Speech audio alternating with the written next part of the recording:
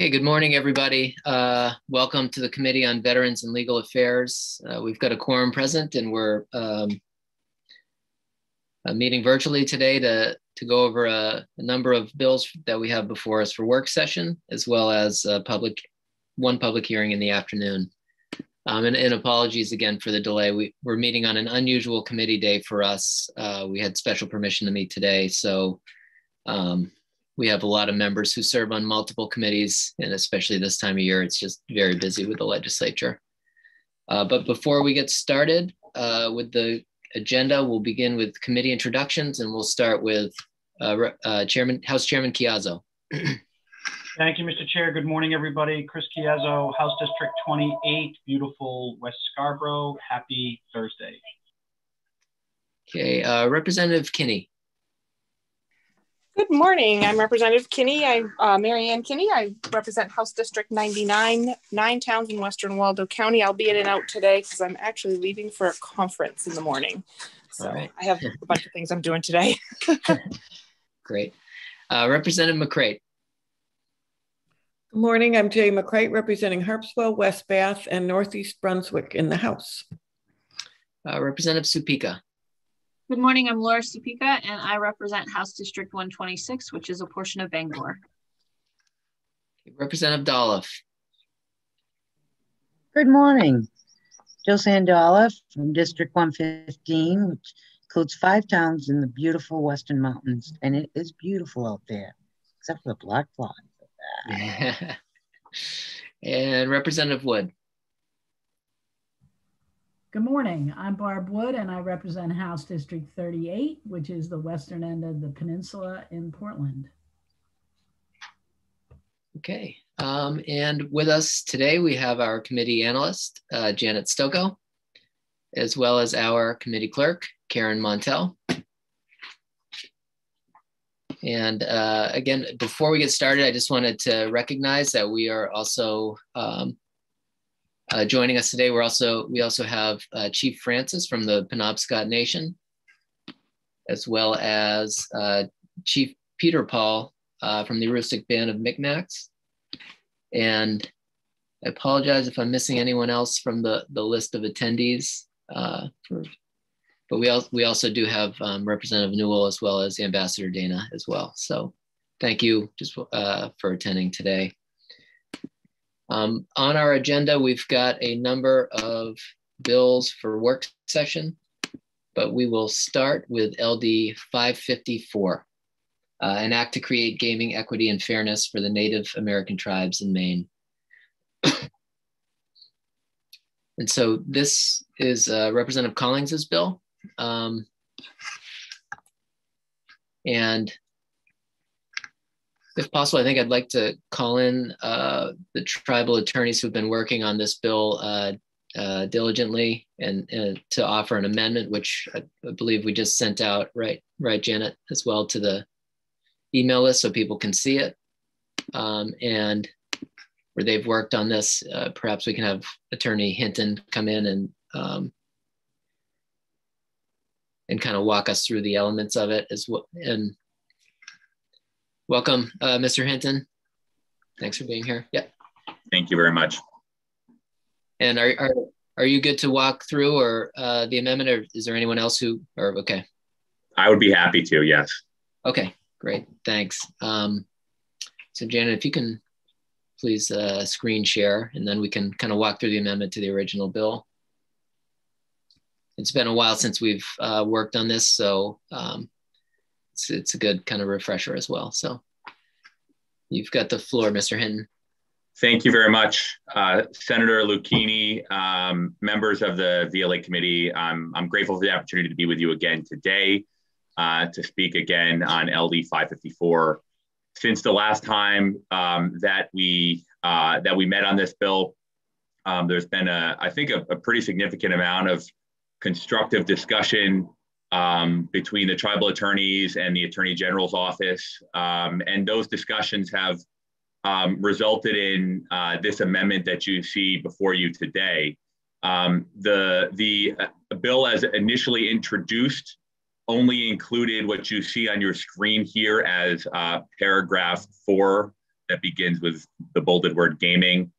And there was, of course, a summary at the end. Everything that follows, this introductory paragraph has been added as a result of discussions and legal work and research.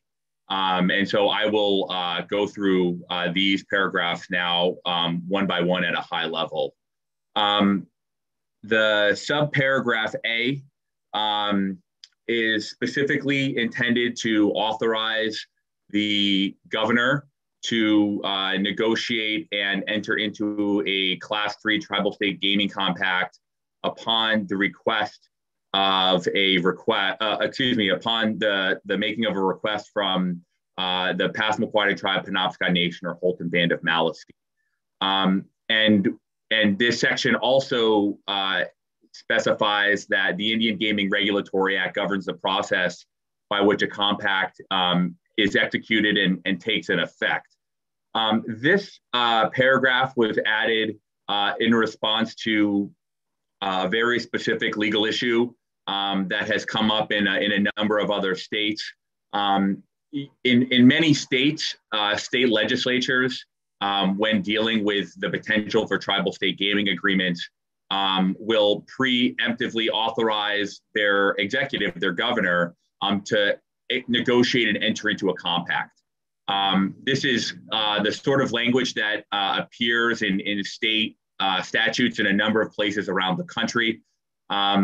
Without language like this, the simple authority to execute tribal state gaming negotiations and compacts have in other places been vulnerable to legal challenge on the grounds that a governor lacks authority to negotiate and enter into a compact. So this paragraph A is just to make clear that if this legislation were to be enacted, that the governor can execute lawfully a negotiation with the tribes. It doesn't mandate any particular outcome for a compact negotiation, but paves the way for those negotiations to take place pursuant to state and federal law. Okay. And sorry, Attorney Hinton, if I can just interrupt for a second. I want to also say that we have Chief Sabatis with us as well today. I didn't see her in the attendees list, but I want to make sure that we recognize that Chief Sabatis from the Maliseet is also here. So sorry to interrupt. Yeah. No worries. Thank you, Senator and Chief Sabatis. I'm glad to hear that you're with us today. So subparagraph B, just to continue to move along, subparagraph B provides that with respect to tribal gaming activities, the laws to be applied to tribal gaming operations, to the conduct of gaming, are not state laws, but would be at a high level federal and state laws as discussed in these subparagraphs. So just to take a step back, if you're operating under a tribal state gaming compact, which is negotiated in Class 3 gaming, the state and the tribe enter into agreements that deal with what laws, what regulatory principles apply to different aspects of how gaming is conducted. But there's also always the federal law overlay. The Federal Indian Gaming Regulatory Act very specifically governs the conduct of tribal gaming. And so this section B and the subparagraphs that follow are intended to create a framework for the conduct of gaming in a manner that's consistent with federal and state law. And because the main implementing act is the baseline for state and tribal jurisdiction, we know that state laws in many of the areas that would be touched in a gaming context, state laws would apply. So this section is intended to create a framework where federal, tribal, and state laws will coexist, which is exactly what you have in a negotiated gaming compact. This language, though, is intended to not just provide a baseline for Class 3 gaming compacts, but also to ensure that if there is no tribal state gaming compact that's executed between the tribes and the state, that there are baselines for various regulatory issues that come up in a tribal gaming operation. So I will start to go through these Roman numerals now. With respect to health and safety laws, and here this includes food safety, sanitation, building construction standards, inspection, environmental protection, the tribes are required to follow rules and regulations that are, the tribes have the ability to enter into and execute their own laws, but those laws can be no less rigorous than state law. So essentially all of the state law protections that would apply to, really any sort of business, but a gaming business in particular, these would be the sort of baseline rules that would apply. And subparagraph B provides that in the event that a tribe does not pass a law that would regulate the area specified in subparagraph 1, state law will apply. So essentially, until the tribe passes a law to regulate these, to deal with these regulatory issues, state law would apply. And so therefore, at any point in a tribal gaming operation under this legislation with respect to food safety, environmental, construction sort of standards, state law will be the baseline, and none of the rules applied will be any less rigorous than state law. Subparagraph 3 is intended to address alcohol and to essentially make clear that, and at a high level, what this does not do is displace the state with respect to alcohol regulation. So an interesting part of federal Indian law is that on tribal lands, the regulation of alcohol must be done in a manner consistent with state law. So that is federal law.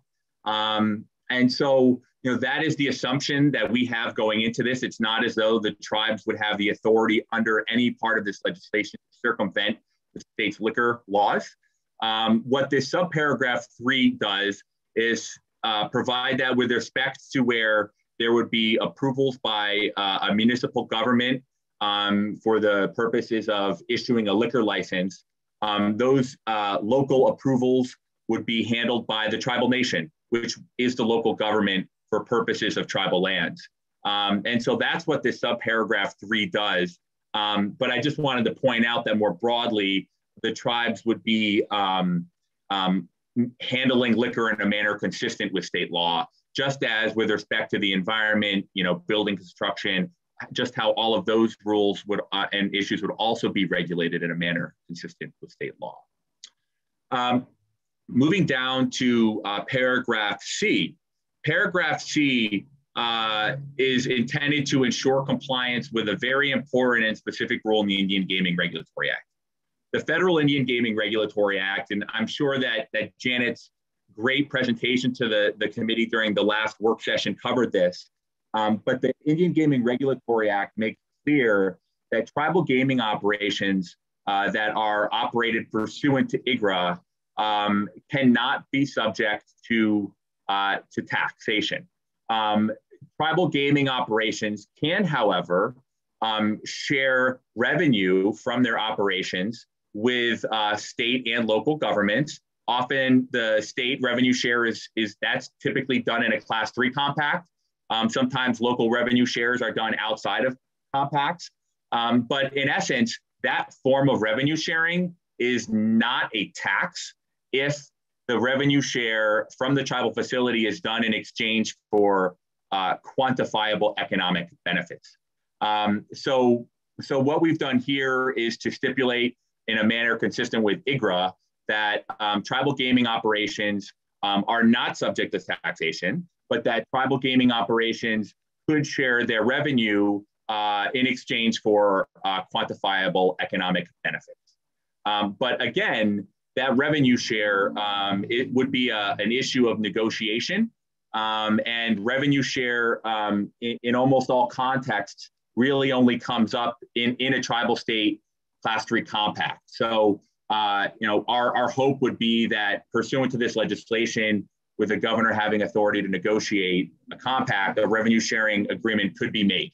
And so that is what this paragraph 3 is intended to address. Moving down to subparagraph D, here we have a definition section. As you'll see, generally speaking, what we've done is for these first 2 definitions, we've used for class 3 gaming, we're just cross-referencing the applicable federal law. For this definition of gaming operations, and this ties back to how the overall gaming operation will be regulated. And when we refer to the environmental laws, the construction laws, that whole list of regulatory areas, all those rules would be tied to gaming operations as defined here. And this is really to ensure that any sort of business or service that's related directly to a gaming facility would be regulated in a manner consistent with state law as is required under the subsection B above. The definition of gaming facility here is also intended to just identify where the applicable sections above will tie to in terms of the footprint of the gaming facility.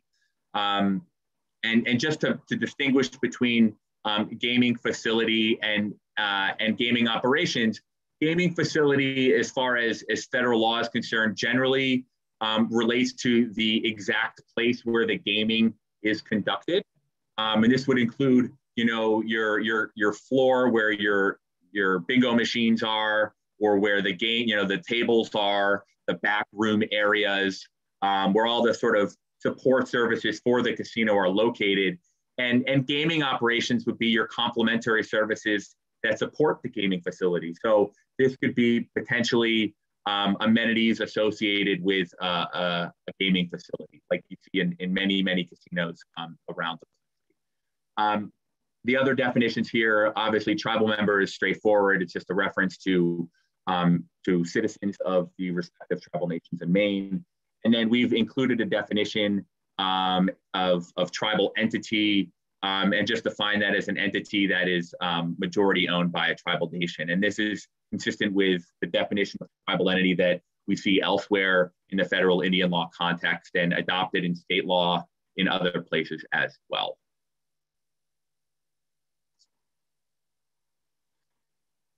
And then the section 2 that we see here is just to ensure that this legislation, if approved and enacted by the legislature, is fully authorized pursuant to the Settlement Act. The Settlement Act requires that amendments to the Settlement Act, which this would be, must be approved not just by the state, but also by each tribal community where those changes would take effect. And so pursuant to that requirement, this section simply says that each tribal government must, through its own lawmaking process, literally approve and essentially accept the amendments to the Settlement Act that you see above here. It's really important to note that this contingent effective date doesn't actually authorize gaming in and of itself. So if the legislation is signed by the governor and the next day approved by a tribal nation, gaming wouldn't start on day 2. Keep in mind that the tribal nation would still need to engage in an internal lawmaking process, and then would need to have federal approvals in place prior to the conduct of gaming. So that's the sort of tribal policymaking process and legal process that would follow after enactment of the legislation. And that's what this section 2 is intended to get at. And that covers the legislation and the amendments. Thank you very much. Happy to answer any questions.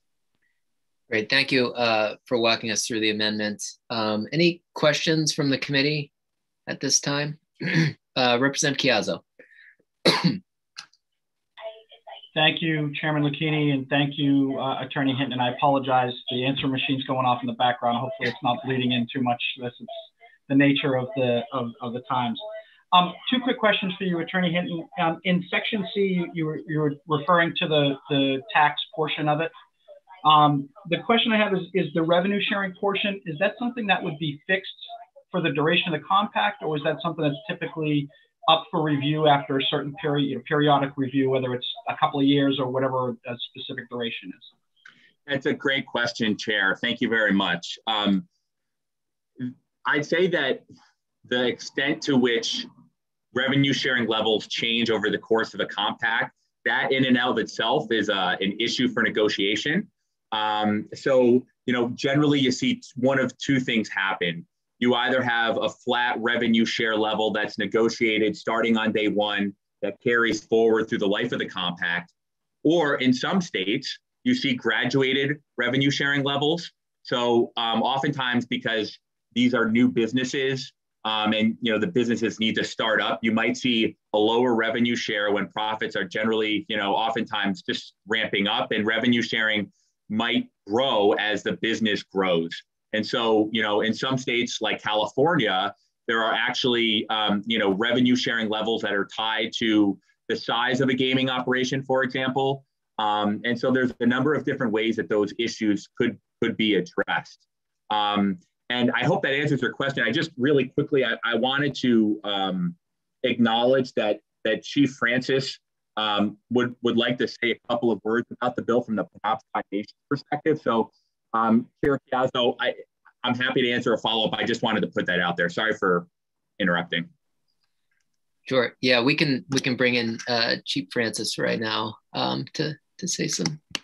Well, while you bring him in, Mr. Chair, if I could, just a quick follow-up, Mr. Hinton, on the membership side of things. I know there's how difficult would it be to expand that membership? Because I understand there might be other groups that want to join the membership. Is that something that we would have to really expand on, or is that something that we could simply just add another one to the list kind of thing? Sure. Well, each tribal government has its own laws for enrollment.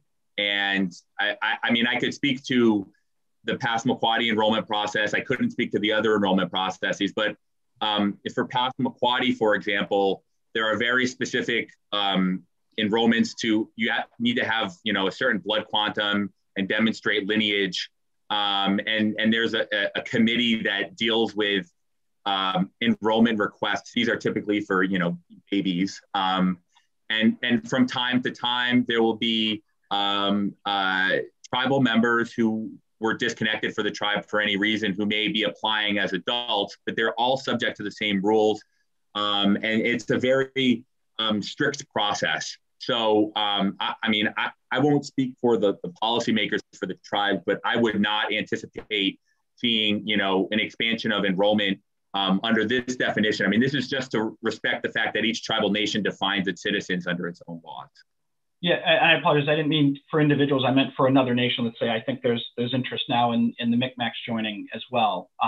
Is it easy to make that adjustment, or would we have to also do other modifications to accommodate the Micmacs laws? Sure. Sorry. Yeah, I understand now.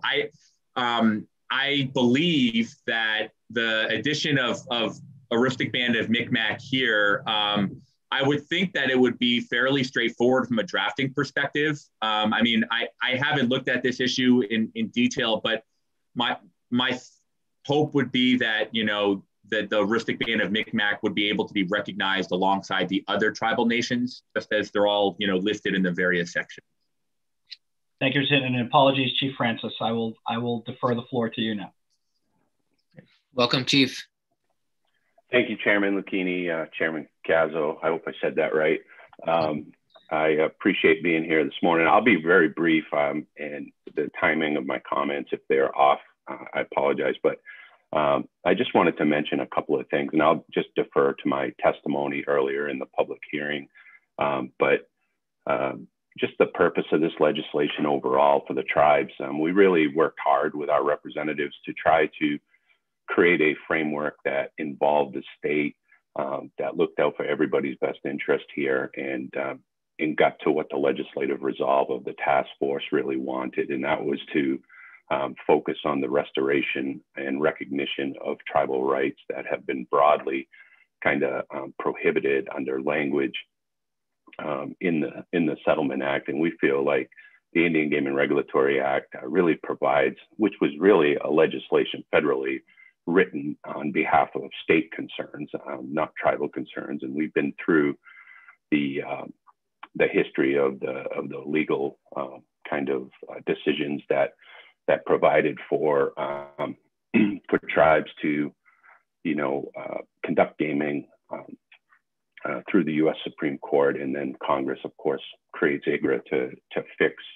everybody's concerns and interests. And so we believe this framework gets at exactly what we're trying to work towards, and that is a tribal state process in multiple areas that require us to have a good conversation and look out for the interest of everyone. The history at Penobscot, as I've mentioned, and some of the other tribes as well, is, we were, and of course, the Settlement Act nowhere mentions the prohibition of gaming, and really how could it a decade before the Indian Game and Regulatory Act comes out. So typically how it works with tribes is, if you never give up your rights to what you already have, you always retain it. And of course, language, complicated language and ambiguities in the Settlement Act have been broadly used to prohibit the tribes in this area. So we were a little bit stunned when we lost the right to do that. And of course, the tribes are already in statute specifically and exclusively to conduct high stakes bingo operations, which has evolved in terms of technology and all of those things. And we've been prohibited from upgrading that. And the effect on that really at Penobscot was about 62 part-time jobs we lost in 2014 after 40 years of operating and not being able to modernize that operation. Unlike corporations, the tribe's revenues stay entirely in the state. Those go to local communities. It's actually by statute a function of tribal government, with a requirement for governmental services with those revenues. And also, again, all of those resources stay within our state and within our local areas, unlike corporations with shareholders, out-of-state interests, et cetera. So this bill is really intended to create that framework for and as Attorney Hinton mentioned, even if this bill passes today, there's a lot of work to do. There's a lot of work to do in terms of getting to agreement with the state, working with the state. And we think, if we're looking to create a fair and equitable gaming environment for tribes to pursue, nobody's asking for any specific project today, that there should be a roadmap that allows us to respect and recognize the tribe's governmental status and also its responsibility to negotiate with its state partners. And so the bill really creates that framework to do that. So if we're going to have that equity and fairness, we feel like the mechanism is important to be able to allow the tribes to succeed, allow the state to succeed, and allow an in-state partnership that we see excel all over the country. And so I just wanted to just remind the committee that the goal and objective here is not to approve gaming projects with this bill. The bill is intended to create the path forward in a fair and equitable way where we can have equal say in the negotiations in these talks. So we've been very cognizant of that in many areas of the work group process, and feel that's very important. So with that, I'll just I'm going to defer back to the attorneys who have worked really hard, and they will obviously be more helpful than I can on the technical stuff. But I appreciate the opportunity to be here and to talk about the tribal perspective a little bit, and I'm happy to answer any questions that you may have about our intentions or what the goals and objectives are. Great, thank you, Chief Francis. Any questions from the committee? Oh, okay. Looks like we're good. Oh, Representative Dolph, yeah. Thank you, Mr. Speaker. I'm sorry. Didn't mean to unraise my hand, but I do have some questions, and if either one of them can answer. In Section B, why do the laws not apply to the Passamaquoddy tribe and the others? Why are those tribes singled out that the laws wouldn't apply to them? Corey, why don't you go ahead with that? Thank you, Chief. Thank you for the question, Representative. The purpose of this section is to essentially address the jurisdictional issues that we would anticipate coming up when it comes to a gaming facility. So under current Maine law, we know that the state would have overarching jurisdiction over a lot of these, really any business activities on tribal lands that weren't within the specific exceptions that exist in the Settlement Act. And so here, this language is intended to create a framework to actually allow the tribes to regulate and to do these, to generate these businesses consistent with state law. So it's not sort of calling them out so much as it's just laying clear indicators of what laws will apply.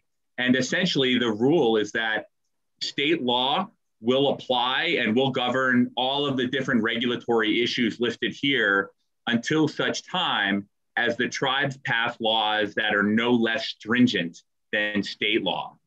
So this ensures that there will be laws that are, as rigorous as the state has made them in place for all aspects of a tribal gaming operation. And then that with respect to the conduct of the gaming itself, how the games are played and the money is protected and security is run, the tribes would be relying on the Federal Indian Gaming Regulatory Act, all the federal regulations, and the National Indian Gaming Commission for the actual gaming facility operations themselves. I hope that answers your question. I'm happy to help drill down into that further if you'd like. I guess maybe I don't understand that. I'm just thinking that why aren't the laws applied to all tribes? It's that simple in my head, but it may not be that simple. Well, I'm sorry, do you mean like why the Aroostook Band of Micmac, for example, in Maine were included here, or do you mean other tribes that are not federally recognized, or other tribes? I mean, B says the laws do not apply, and the Passamaquoddy tribes, the Penobscot Nation, etc. in Houghton. I'm just wondering, why wouldn't the laws apply to those tribes?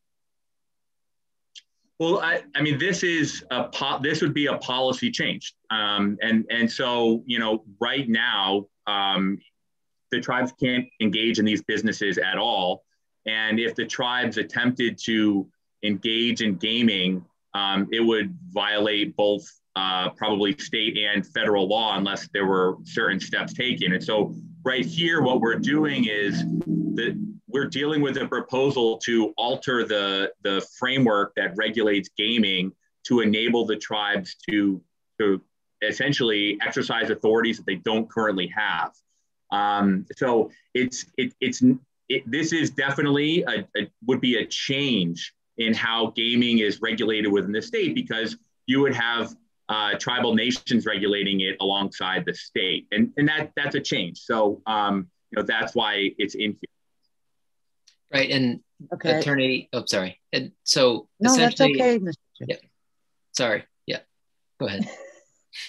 You go, because I have another question. So. Yeah, I was just going to clarify. So this essentially says that gaming only applying the laws of the state do not apply for gaming operations because you'd follow the federal laws from IGRA. Under our current gaming laws, casinos are illegal with the exception of 2 that came about by the citizens referendum process. So our laws are prohibitive to just 2 casinos. So this would say that you would be governed under the IGRA, essentially. Exactly, IGRA, and also the applicable, state regulatory baselines, which are all laid out in state law. Okay. Sorry, Representative. Yeah. That's okay. No, that's perfectly okay. I just know we did a lot of work or conversation in the 129th in regards to the tribes and gaming. So with that in my mind from last session, would this amendment to the settlement agreement that was made by forefathers open up the opportunity for the tribes to open a casino?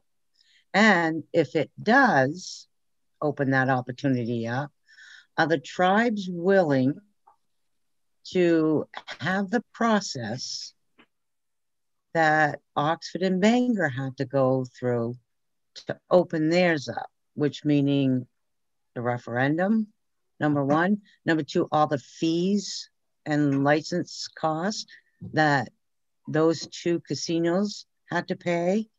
Is the tribes willing to go through the same process? Thank you. I'll answer that in part, and then I'll turn it over to Chief Francis, because I think what you're touching on is on some level a tribal leader level issue. But essentially, to answer the first part, yes, this amendment would authorize the tribal nations in Maine to open casinos, just like the ones that exist elsewhere. Creates the path for that to happen, at least. And as a part of that, the tribes would, if there's going to be a Class 3 gaming operation, expect to be dealing with, state licensing and all those issues to the extent required in a compact and in this amendment. I'd say that Class 3 gaming compacts, they very frequently require state licenses to be alongside a tribal license. So, I think to answer your question in part, there is potential for many of the same sort of regulatory controls, whether it's fees or other issues, to be applicable to these tribal gaming facilities. It comes down to whether or not the state of Maine would want to negotiate that agreement with the tribes. That's really the big question. If the state, if the governor, if this was enacted and there was no compact ever executed, then it's tough to say how those issues would play out. That's why the compact exists. But I will defer to Chief Francis on the other question of, whether the tribes would be willing to pursue the path that the other commercial casinos. Thank you. Thanks, Corey. I think the purpose of the bill and the overall work group was to restore the rights and privileges of tribes that exist under federal Indian law, and how do we make that paradigm work in Maine in a coexisting way with the state. So we have, so to answer your question, I think what we're looking to do here is through that tribal recognition process, that IGRA would lay out the structure and the process for how state interests and tribal interests both get mitigated in that process. So to fees and all that other stuff, that gets negotiated in the compact. And you would have, the state would have strong people on their side negotiating that, et cetera. It's not uncommon if you look across the country, and I know Allison and others can explain this better than me, but there are commercial and tribal casinos that coexist in states all across the country with much different processes to the finish line on those. So I would say that this process would be different than what would be expected. The outcomes would probably be very similar because the state would be negotiating those terms as well on their side. But at the end of the day, I don't think, and I'll speak for Penobscot, our understanding of what we're trying to accomplish here is a path forward for the tribes and the states to work together in a government-to-government way that recognizes and restores the rights of the tribes for governmental businesses. We're not commercial entities. So that is, I would see those processes as two very different processes. I'll follow up to what the chief said. I understand that, but I feel personally that if you want to open another casino in the state, that even though we're talking tribal gaming, your tribes or the tribes should go through the same process that our other two casinos went through. And there shouldn't be a negotiating type thing. And I'm sorry if that's offensive, but I don't want to single out any unfairness to the ones we have, if you can understand that. And then my other concern is that Representative Kazel said was the revenue sharing. You guys keep talking about negotiating, which sends up a red flag for me, because fair is fair. Whether you're a tribal gaming facility or a commercial one. In the state of Maine, casino's a casino. And I don't want to be unfair for the process that the other two casinos have had to go through.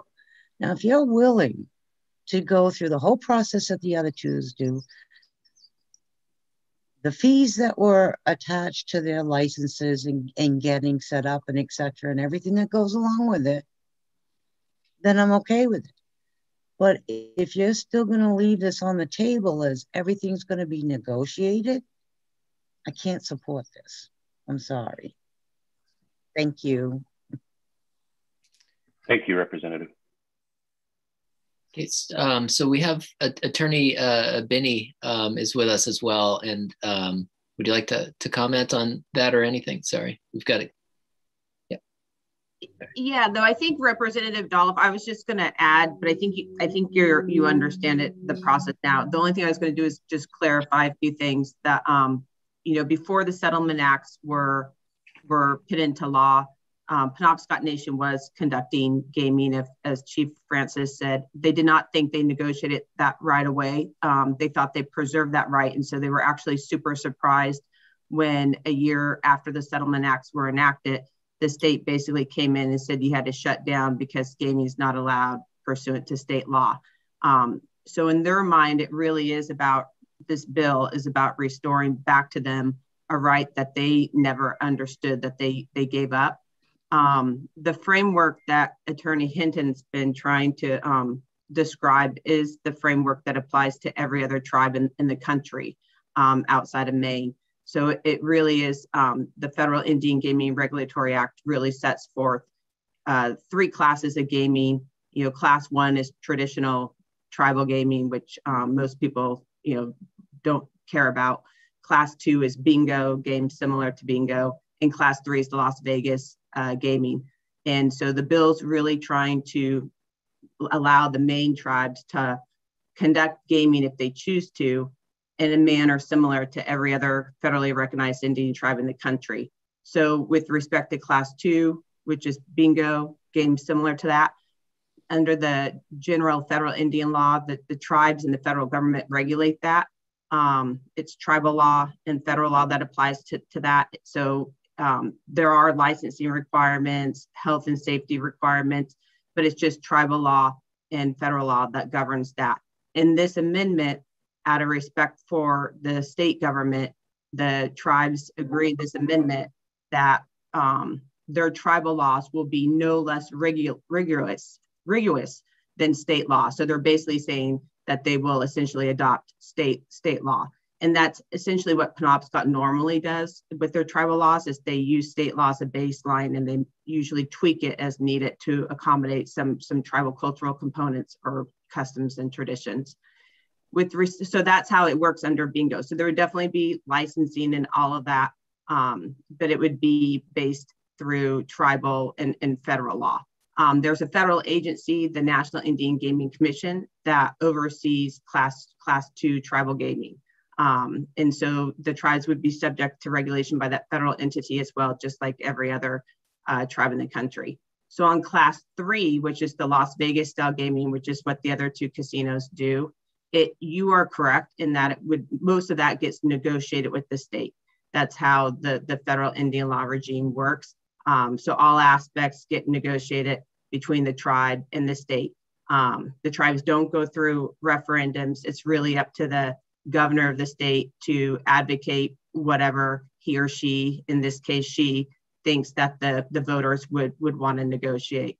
But that is done in a gaming compact. So I just wanted to clarify those few things for you. Thank you. Thank you. Attorney Benny. I know Chief Peter Paul would also like to speak. If you're able to turn on your screen or unmute. And I'm not sure which name, I guess, is registered for Chief Sabatis, but if you can write it into the chat, I know if it's in a different computer, it may log you in a different name, so. Good morning, can you hear me okay? Yes, good morning.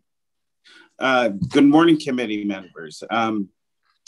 We only recently found out that the LD 554 as written would not include the Micmac Nation. And this is something that we would like, to be addressed by hopefully this process.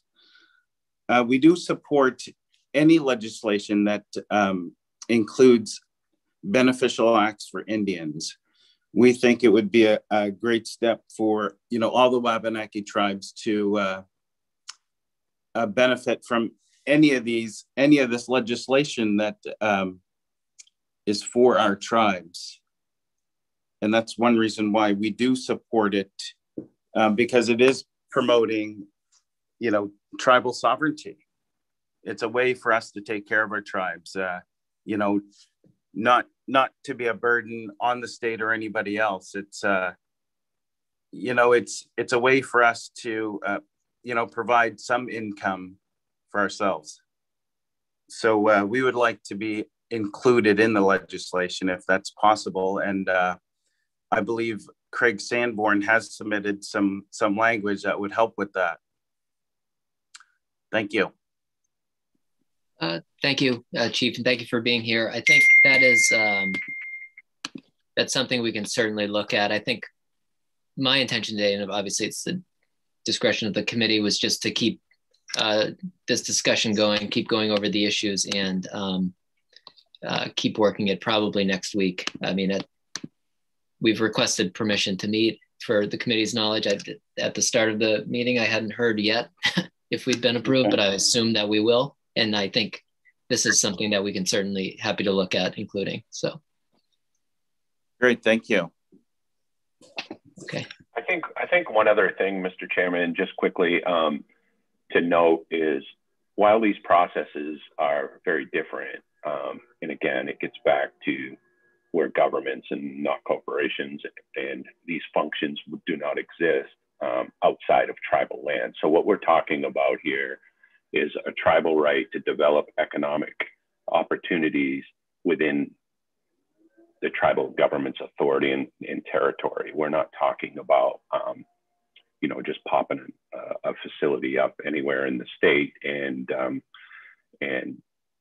so I think that distinction needs to be made too, that the tribes it's really a function of a sovereign government. It's not, this is not about, some kind of a corporate build out, which we would understand the argument around fairness there. And this whole thing is, if there's been an inequity in fairness, this subject for 40 years has been the prime example of that, I think. And we're just trying to find a path forward that recognizes the tribe's ability to accomplish these things through its own governmental status and in conjunction and working in cooperative with the state. So I want to thank you for allowing me some time today. And I know others want to speak as well. And I look forward to continuing to work with you all on this. Thanks, Chief. Yeah, I appreciate the comments from everybody today. And I believe we've brought in Chief Sabatis, perhaps under, if that's the screen. If not, actually, there's two. So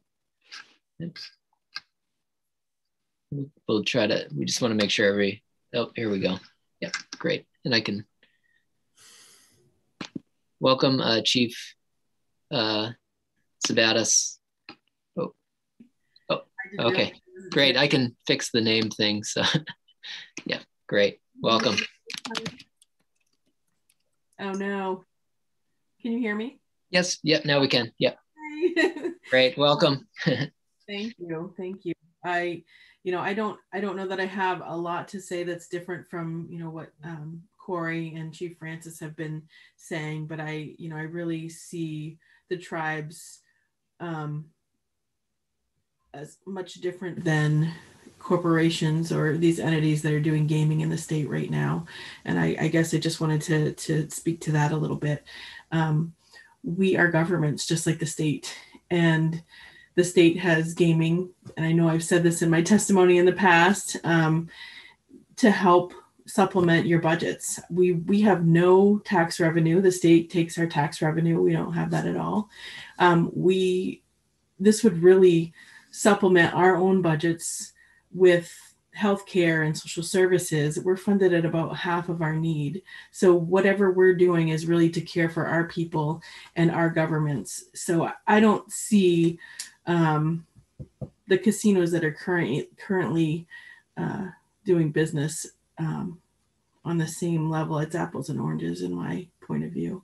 So I don't really have a whole lot to add. I'll be on though. I'm sure that I'll have more later on in the conversation. Great for being here. And yeah, as I said, I think in any information that we need to make decisions, hopefully next week, we can certainly gather whatever we can today. So Representative McCrate. Thank you, Mr. Chair, and thank you everybody for being here. I wanted to thank Representative Doloff for bringing up fairness, because to me, this is very much about fairness and correcting some inequities that have been longstanding. So I think Chief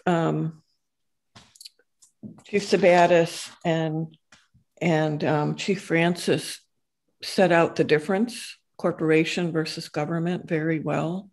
And I think this is our opportunity to get to some fairness that has not been there. So thank you.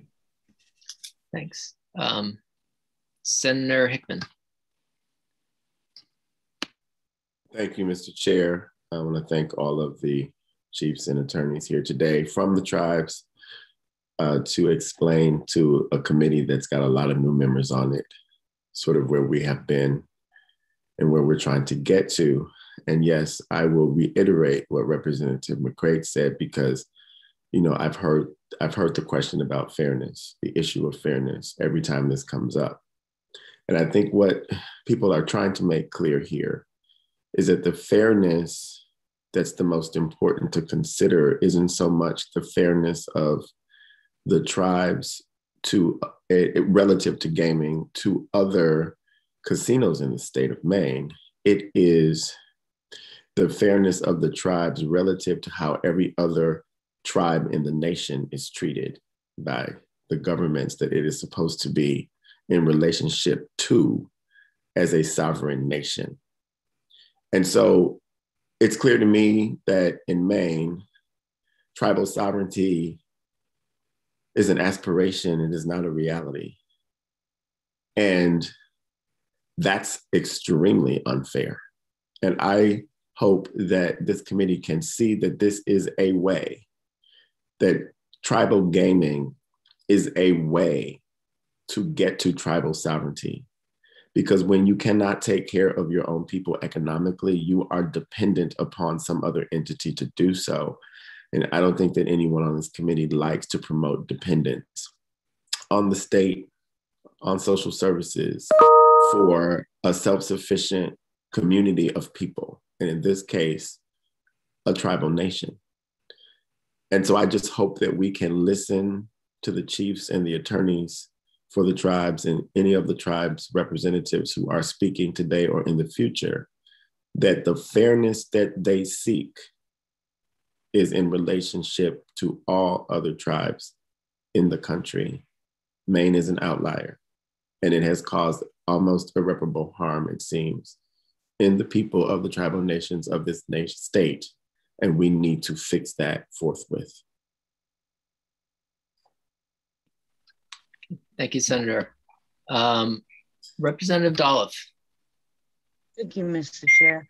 I was just wondering, since it seems like we're going to continue this conversation, they talk about tribes following federal law on your licenses and stuff like that. And I was wondering if we could get that information. So in fairness, to see what the tribes need to do to become a casino or a gaming facility versus, because I will tell you, when this has been a conversation for over a year with my constituents, and they're not, you know, they didn't want Maine to become a Las Vegas. And I said, well, you won't with 3. But their concern is, how much revenue are the state gonna see? We're talking about Maine. And so they wanna see the fairness to them is of the fees, how they can process it. Okay, if they have a right that they don't need to go to referendum, I can give them, you know, I'll give that. That's no problem there. But I want to see what the revenue sharing will be for the state. I'd like to see what the federal laws that they are talking about versus what Maine law is. Do you understand that, Senator? Yeah. Yes, Representative. Yeah, I think we can get a breakdown of information. Janet's kind of laid out a broad overview of the federal law, which governs gaming in every other state in the country. And so where there's class 3, where this relationship happens. So we can get that. And I believe the attorneys can also give us more specific information on what happens under AGRA, as well as the way the compact structures typically work. And we can provide that. Yeah. Attorney Hinton, did you want to chime in? Sure. Thank you very much, Mr. Chair. Representative Doloff, I just wanted to quickly highlight a couple of things. So first of all, I think that that Janet and her office have done they've done a really great job on tracking and compiling federal Indian law materials going back a couple of years now. And so a lot of that information that you're looking for, it's probably, you know, easily in the record. I'm sure it can be retrieved. The tribal attorneys, we're here to help, you know, build up that repository of information so that you have it. But I just want to be really clear about the regulation of gaming. The Indian Gaming Regulatory Act, as Chief Francis said earlier, was enacted in response to state concerns that tribal gaming would be done in a manner that was contrary to state interests, both from an economic perspective, from a public health and safety perspective, and from a regulatory perspective even more broadly. And so the introductory paragraphs of the Federal Indian Gaming Regulatory Act make very clear what Congress's intent is. And the regulatory framework that you see that is executed and administered by the Federal National Indian Gaming Commission is specifically designed to ensure that tribal gaming operations are conducted in a way that protects and is adequately protective of public health and safety. The federal, the NIGC, as we call it, the National Indian Gaming Commission, they actually have on their website, you can see it, the model laws that are put out and that tribes are encouraged to use to ensure that every aspect of tribal gaming is handled in an appropriate way. And these model documents are out there. Tribes need to create their own laws and must be consistent with federal law. And then they're all vetted by the federal government. So it's not as though a tribal government would be able to pass a law and then open a gaming facility. there is a federal regulatory process. The National Indian Gaming Commission, I have to imagine, is quite a bit larger and better resourced probably than the state gaming regulatory body, the gambling control unit in the state. And so I would say that, here we're looking at a regulatory framework that is extraordinarily robust. And you look around the country and there are examples of where the feds have come in and enforced their rules, mandated compliance, even closed gaming facilities when the public interests, both federal and state and tribal, are not being adequately protected. So it is quite a robust framework. And I look forward to helping bring more information to this committee over the next few days and in the next. Thank you, Attorney. I think that'd be super helpful. And just from like a very high level overview, essentially under federal Indian gaming laws, if a state, as it pertains to casino gambling, under the federal Indian gaming laws, if a state has casinos under IGRA, the tribes enter into compacts on how to work it out with the state, correct? With the exception of Maine, where That's right. And it's important to keep in mind those classes of gaming that Allison mentioned. Class 3 gaming, where you see what we call Las Vegas style gaming, but only because you see the same kinds of games. That is where you have specific agreements on all aspects of how the gaming facility is regulated. So that's done under tribal and federal law and state law. And there are always mechanisms in these compacts for parties that feel like their rights under the compact are violated to mediate those disputes, arbitrate, and litigate those disputes. That's class 3 gaming.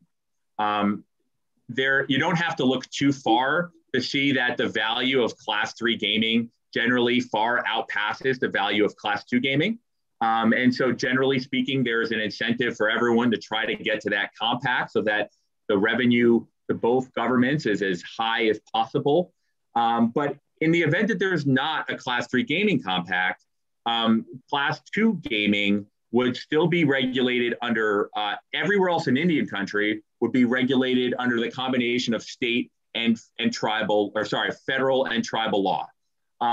Here with this legislation, we're ensuring that even in the class 2 context, where a state elsewhere in Indian country wouldn't be able to regulate, you will still have the same state regulatory rules as the backdrop.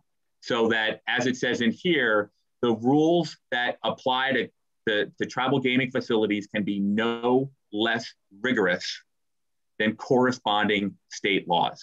So from a public safety perspective, from a public interest perspective, you're going to have equality. That doesn't as much go to the corporation versus government side of things, but from a regulatory perspective, we have been working with the AG's office to ensure that there is consistency and fairness in how these facilities are regulated.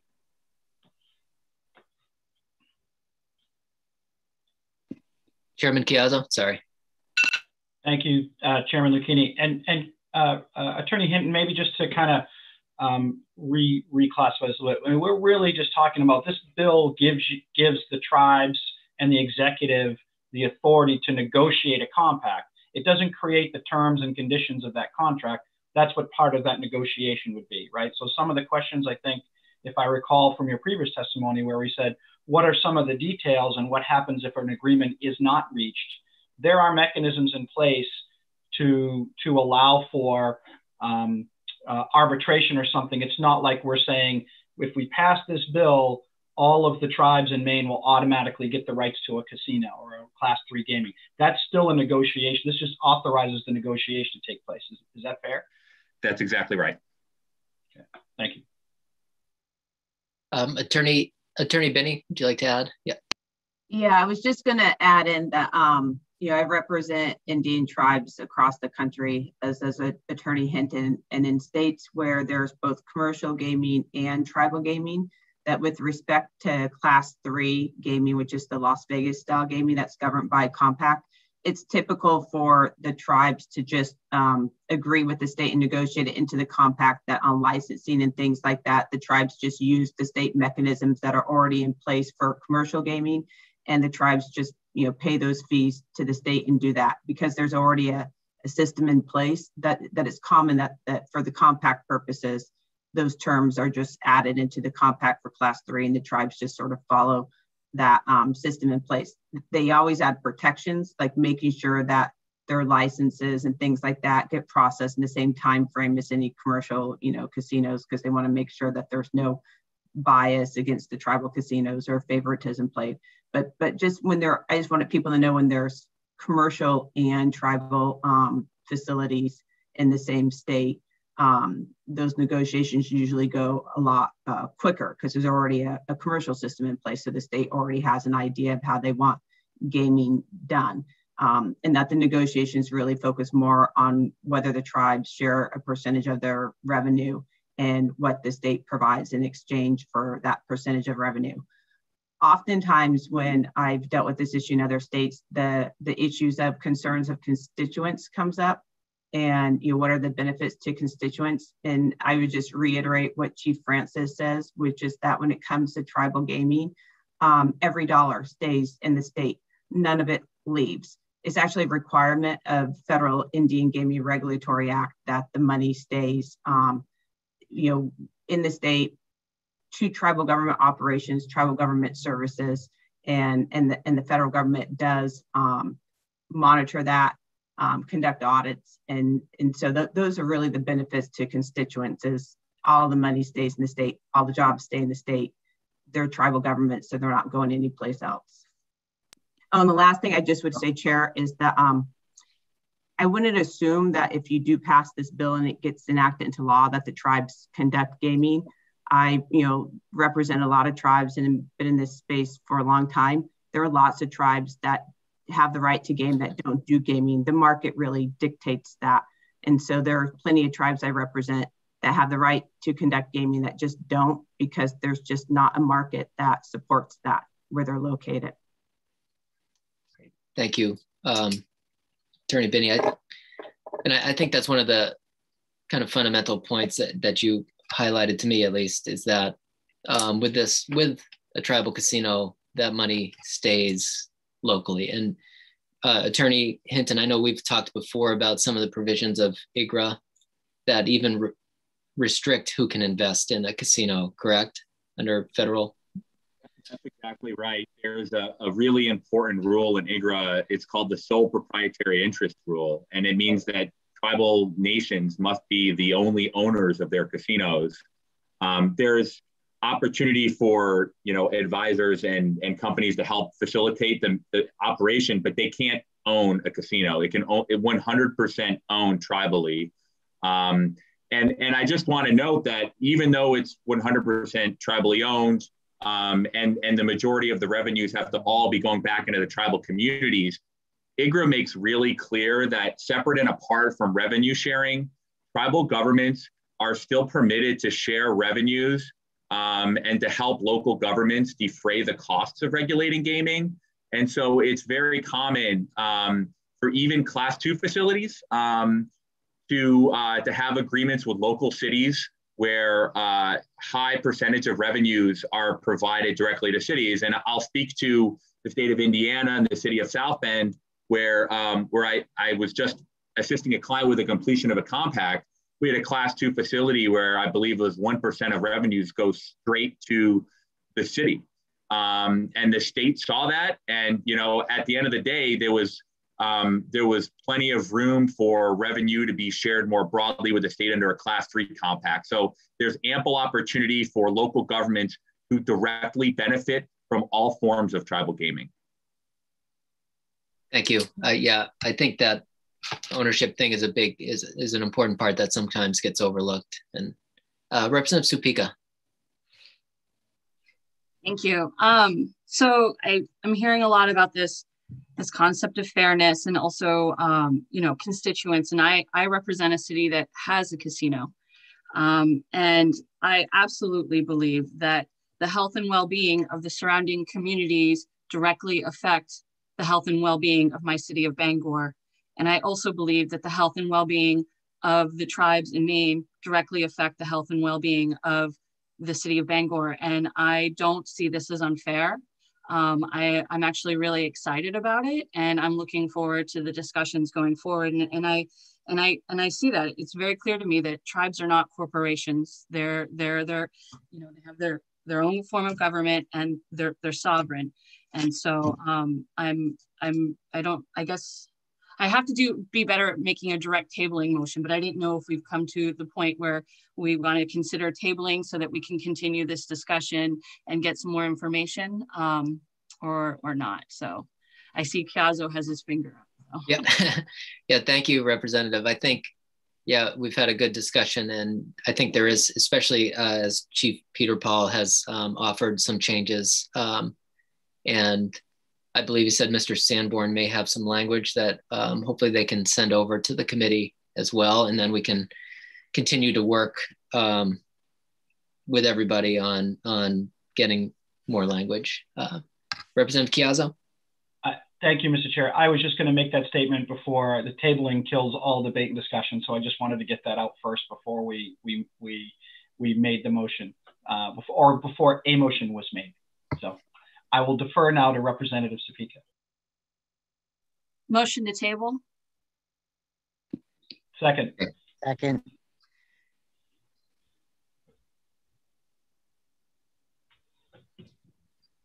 Okay, we have a motion to table, and tabling, of course, is non-debatable. So we have a motion to table, and we will in just a second proceed to a roll call, but I do want to thank everybody for participating today. We really appreciate it. Karen, let me, 1, 2, 3, 6. Okay, we have a quorum present. So Karen, if you could please call the roll. Senator Lucchini. Yes. Senator Lucchini, yes. Senator Hickman. Yay. Senator Hickman, yay. Senator Farren. Senator Farren, absent. Representative Kiazo. Yes. Representative Kiazo, yes. Representative McCrate. Yes. Representative McCrate, yes. Representative Tuttle. Representative Tuttle, absent. Representative Riley. Representative Riley, absent. Representative Supika. Yes. Representative Supika, yes. Representative Wood. Yes. Representative Wood, yes. Representative Kinney. Yes. Representative Kinney, yes. Representative Harrington. Representative Harrington, absent. Representative Corey. Representative Corey, absent. Representative Dolliff. Yes. Representative Dolliff, yes. 8 in favor of the motion, 0 opposed to the motion, and 5 members absent, Mr. Chair. Thank you, Karen. I would also like to give permission to Senator Lucchini, Janet, and the members of the tribes to work on that language and hopefully have something ready for us rather soon. We're running out of time, so the time is of the essence. So I think it would be great for that that interested parties group to get together and work out some language and some compromises, or whatever needs to be in front of us, so that we can take a vote on this for sure in the next couple of days. So thank you. Okay, yeah, thank you, and again, thanks to the tribal chiefs and the tribal attorneys for being here today. We greatly appreciate it. So thank you. Thank you. Thanks. Thank you for having us. Thanks. And we'll work on those changes, and I apologize. I do have to step into meet a class of kids, and I apologize. I know people had requested the AG's office to be here, and we didn't have, I guess, time to get quite to all of those before the tabling motion, but it's something we can make available if, I apologize for them sitting in the waiting room and not getting their chance, but we can work on that for next time. So I'll turn it over to you, Representative Kiazo, and if, yeah, okay, thank you. Thank you, Mr. Chair. If we could move on to LD 1330. Janet, when you're ready. Sorry, the black flies are here too, apparently.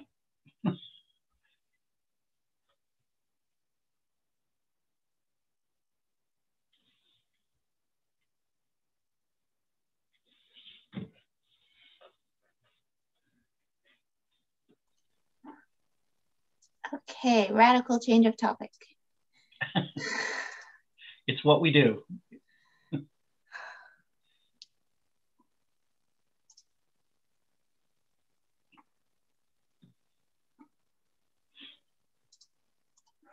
So LD 1330 and LD 1384 are both bills that essentially accomplish the same thing. So they would have Maine join the National Popular Vote Compact, which is an interstate compact, which is why the titles are slightly different. But the bills are identical as far as I can tell.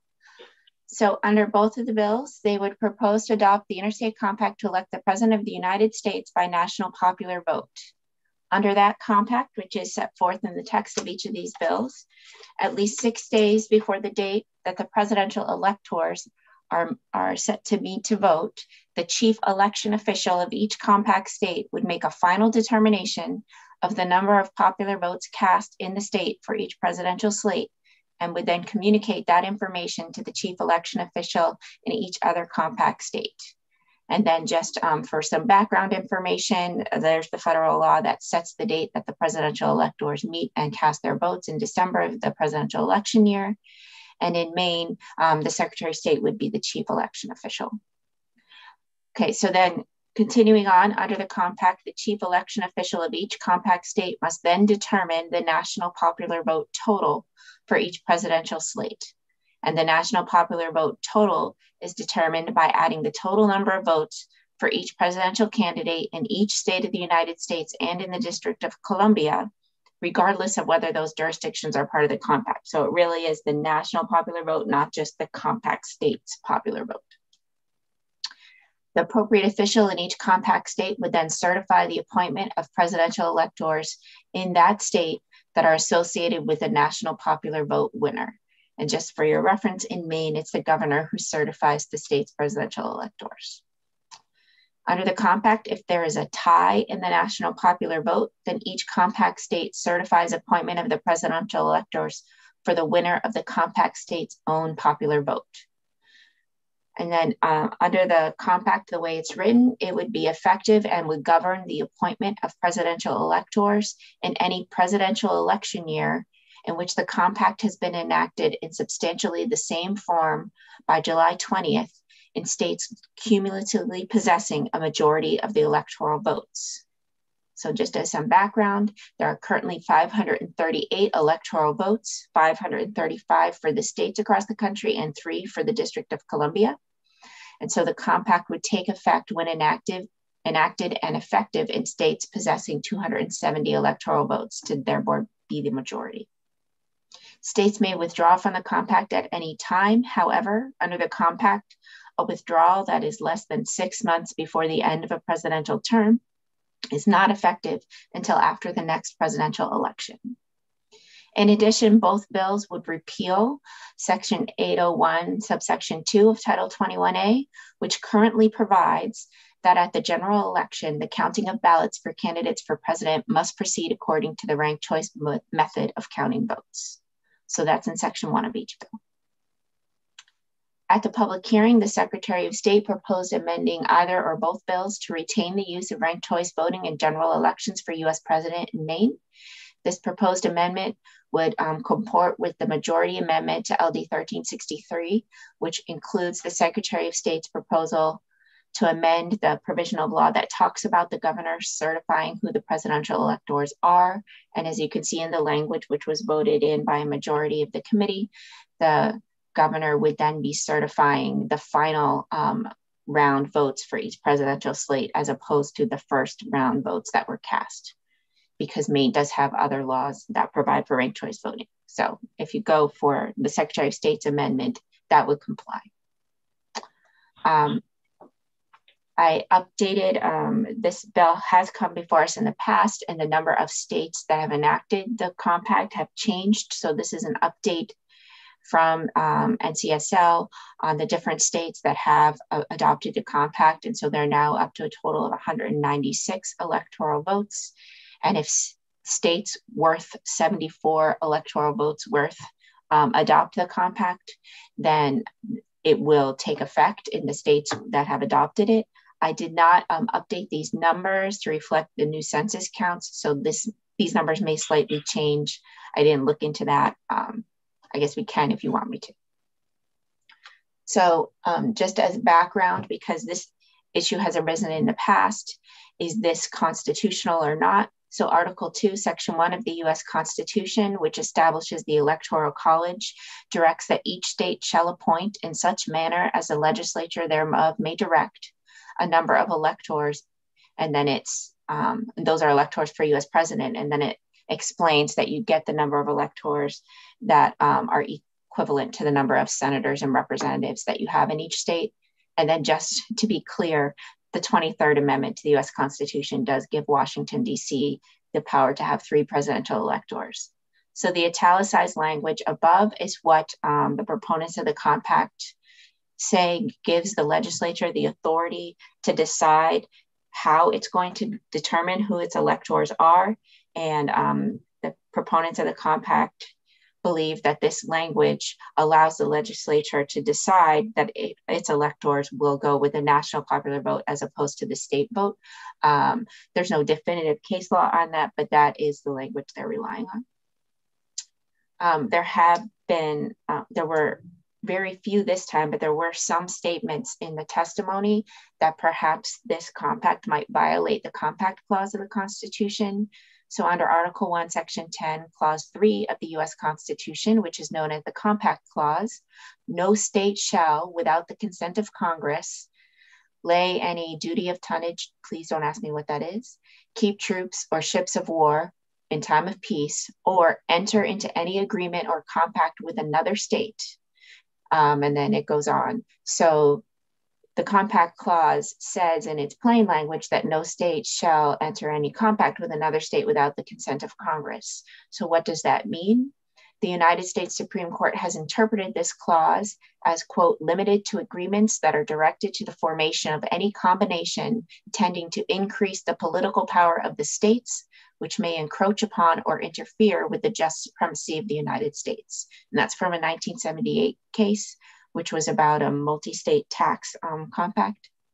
Put differently, only state compacts that would, quote, authorize the member states to exercise any powers belonging to the federal government that they could not exercise in the absence of the compact and that are adopted without congressional consent will be held to violate the Compact Clause. As I interpret the compact, I don't see a strong argument that it aggrandizes the power of the states vis-a-vis the federal government. I suppose that argument could be made, but that's what the test would be, is does the compact increase the state's power versus the federal government? And if it does, then the consent of Congress is needed. There are some technical issues. First of all, if you enact the bills as written, and so therefore repeal ranked choice voting for general elections for US president, there's another section of law that you may want to consider also repealing. And that's a section we talked about actually last week in the Secretary of State's bill. So the definition of elections determined by ranked choice voting currently includes general elections for presidential electors. And so it might make sense to clean up the statute by removing that paragraph as well, if you are going to go forward with these bills which repeal ranked choice voting for presidential elections. If that is something the committee is interested in moving forward with, it would conflict with a provision of LD 1363, which is quoted above in the bill analysis, or at least the majority amendment to 1363, which does talk about the governor certifying the electors based on the final round of ranked choice voting tabulation.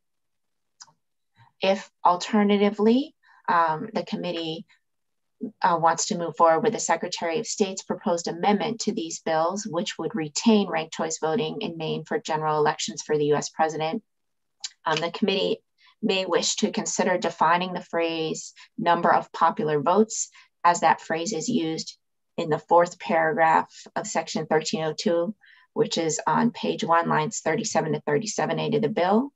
Why am I saying this? Well, that phrase describes the official vote total that must be communicated to the chief election officials of other member states as the final result of the general election for US president.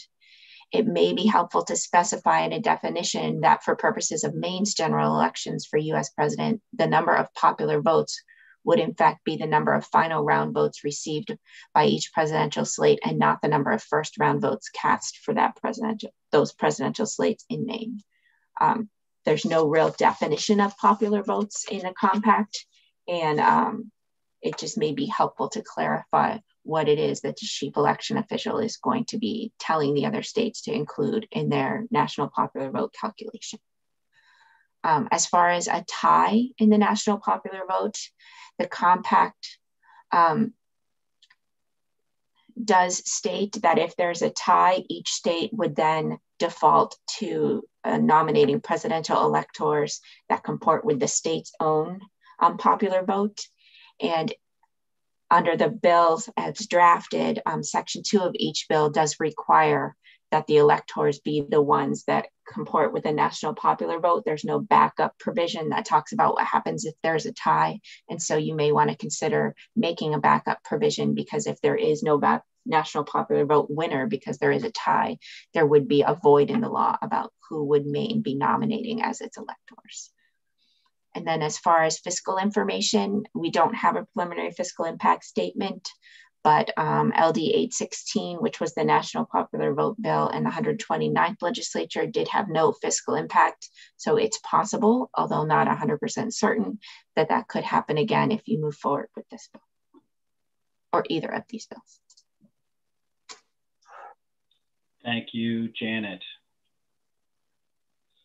Any questions or comments from the committee?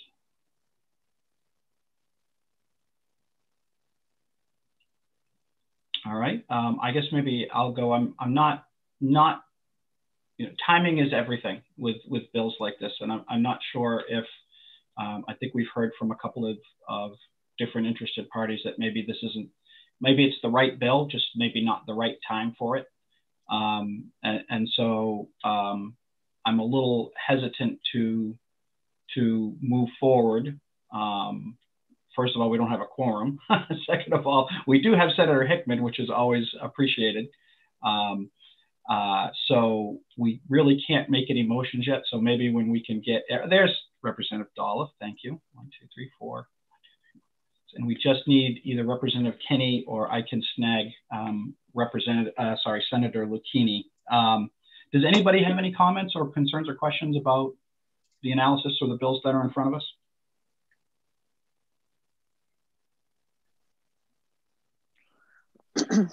Representative McCrate. Thank you. Excuse me. Excuse me. Thank you, Mr. Chair. Yeah, I've been getting communication that the timing isn't right. I support the concept, definitely, but with the timing not being right, I think we can't go forward, in my opinion. But I think Representative Wood was going to speak as well, so I'll stop. Representative Wood. Thank you, Mr. Chair. I was just going to say that I feel very strongly that the system that we currently have in this country is broken and needs to be fixed. And I have spoken with many people about the national popular vote, and I'm not sure if it's the final answer, but I think that the conversation is a very good conversation worth having, because I firmly believe that we need to do something.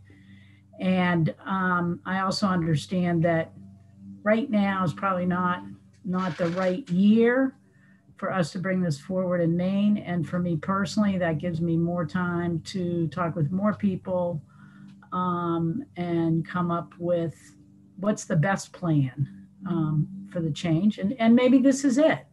But I feel like having more conversation about it is worthwhile. So once we have a quorum, I'm in favor of not putting this through today. Thank you. Thank you, Representative Wood. Yeah, and I would agree. I think the ranked choice voting piece that's come into it as well, I thought was interesting. And I guess I haven't taken into account really how that would play into the voting portion of it and how that might affect the compact or something. So I think you know, we probably should take a little bit more time and review and see what the best path forward might be for sure. Representative Kinney. Thank you, Mr. Chair. I pulled over so that I could turn on video. So I'll make a motion not to pass. Thank you, Representative Kinney, and Senator Hickman was there right on cue. So I appreciate that. Is there a second? Second. I'll second. All right. So motion is ought not to pass by Representative Kinney, seconded by Representative Wood. Karen, before we lose anybody, please call the roll. And this is for LD 1330, correct? Correct. Okay. Senator Lucchini.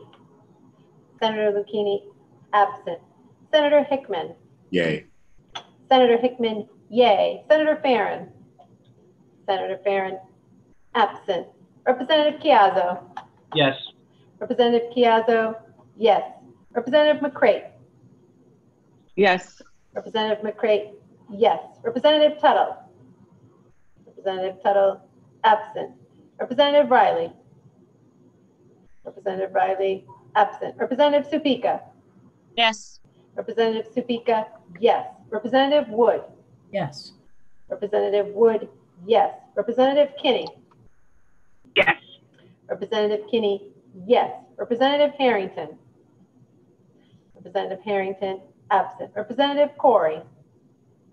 Representative Corey, absent. Representative Dolliff. Yes.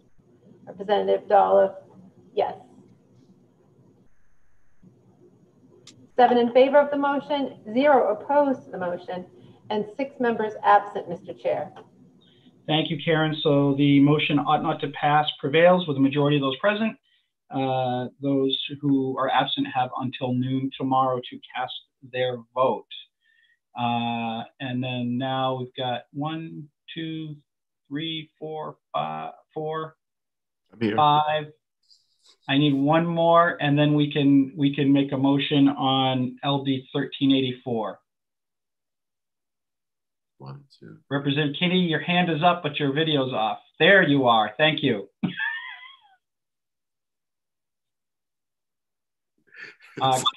Today, huh, Mr. Chair? I know, right? It's crazy today. Could we have a motion on 1384 from somebody, please? I move ought not to pass. I'll move ought not. I'll second. Okay, so motion by Senator Hickman, seconded by Representative Kinney. Karen, as fast as you can, please call the roll. Senator Lucchini. We'll come back to Senator Lucchini. Senator Hickman. Oh, yes. There he is. Senator Lucchini. Sorry, Karen. That's okay. I'll vote yes. Thank Senator you. Lucchini, yes. Senator Hickman. Yay. Senator Hickman, yay. Senator Farren. Senator Farren, absent. Representative Chiazzo. Yes. Representative Chiazzo, yes. Representative McCrate. Yes. Representative McCrate, yes. Representative Tuttle. Representative Tuttle, absent. Representative Riley. Representative Riley, absent. Representative Supika. Yes. Representative Supika, yes. Representative Wood. Yes. Representative Wood, yes. Representative Kinney. Yes. Representative Kinney, yes. Representative Harrington. Representative Harrington, absent. Representative Corey. Representative Corey, absent. Representative Dolliff. Yes. Representative Dolliff, yes. 8 in favor of the motion, 0 opposed to the motion, and 5 members absent, Mr. Chair. Thank you, Karen. So with the majority of those present, the ought not to pass motion is successful. The 5 absentees will have until noon tomorrow to cast their vote. Thank you, everybody, for playing musical chairs to get those votes accomplished. Much appreciated. Mr. Chair. Representative McCrate. I think Senator Hickman was first. Oh, sorry, I can't see your hand, Senator Hickman. It blends in with your background perfectly. So I apologize for that. Senator Hickman. It's not a problem. I didn't want to say anything before we voted because I knew that we were fast, had to be fast in case someone driving. I wanted to say that I have supported this in the past. I definitely believe that we need a federal Voting Rights Act to improve some of the things that seem to be happening across the country. I will say that, I have always taken the opportunity to vote for something that whittles away at the legacy of slavery, which we have discussed around these issues in the past. But I will say, when we talk about timing, there is a time for everything. And it's very clear to me right now that even if Maine were to adopt this bill to become a part of this compact, it's not going to go into effect until some future time. And that means it's not going to impact the lives of Mainers today. And we know that our lives have been impacted in many ways that don't have anything to do with, in Maine, thankfully, this issue. It is a divisive issue, clearly. We have our 2 electoral votes split by district, 2 of them rather, 1 split by district over congressional districts. And that is an improvement upon winner take all. That actually muddied the field when it came to this bill, when it first was introduced years ago. Now we have ranked choice voting, which further muddles the field. And we have a landscape where people don't trust the outcomes of elections in other states, for better or for worse, right or wrong. And I just don't see the reason now why this would be a good idea, because it will not directly impact the people of the state.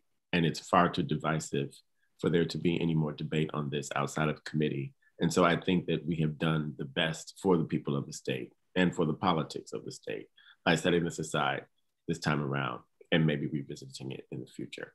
I just wanted to be on record saying that for those who know that I have supported this in the past, and that's why I'm not supporting it today. Thank you, Mr. Chair. Thank you, Senator Hickman. Very well said, of course, as always. Representative McCrate. Thank you, Mr. Chair. Ditto, and hard to follow Senator Hickman.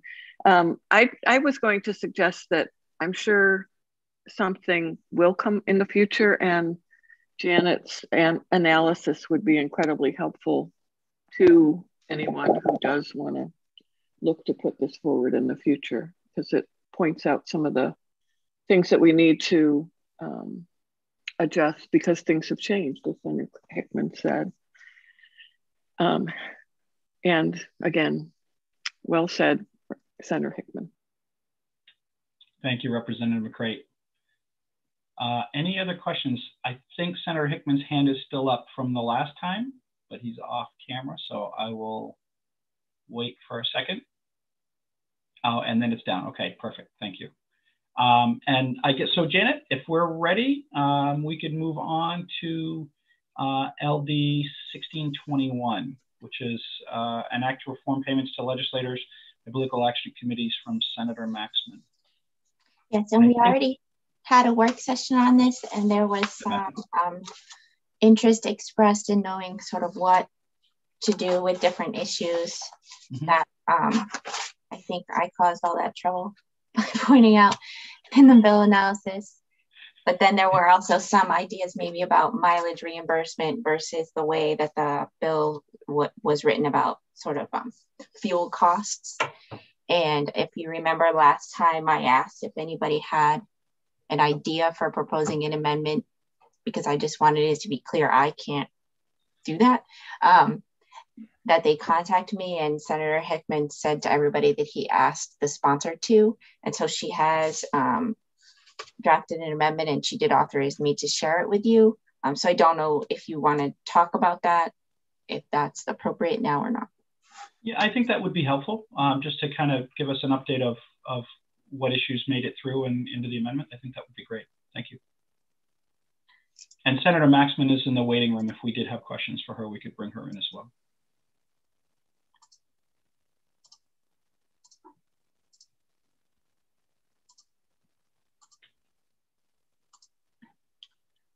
So this looks similar in structure to the bill, but it is a strike and replace. It's slightly reorganized. And that is because of addressing the penalty provisions that were discussed last time. So the way that it's written now, subsection 1 is going to talk about payments to legislators specifically, but all of the provisions of the bill, you'll see the first thing right off the bat that you'll see is differently is that it includes a political action committee or ballot question committee. If the legislator, similar to the bill, is a principal officer, treasurer, or one of the individuals primarily responsible for raising contributions or making decisions. So it's going to apply to both types of committees.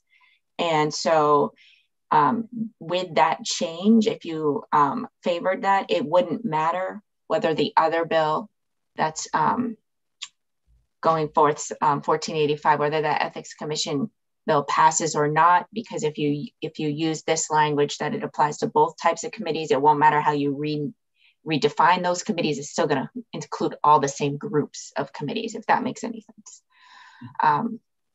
So except as provided in the paragraphs below, the general rule would be, which is similar to the rule in current law, that the committee may not compensate the legislator for services provided to the committee. The exceptions are that the committee may pay for or reimburse the legislator for travel expenses incurred in the proper performance of the legislator's legislative duties and in volunteering for the committee. If the legislator uses the legislator's vehicle, then the committee may pay the legislator mileage reimbursement at a rate established by the commission by rule, but may not pay for or reimburse the legislator for the direct costs of repairing or maintaining the legislator's vehicle.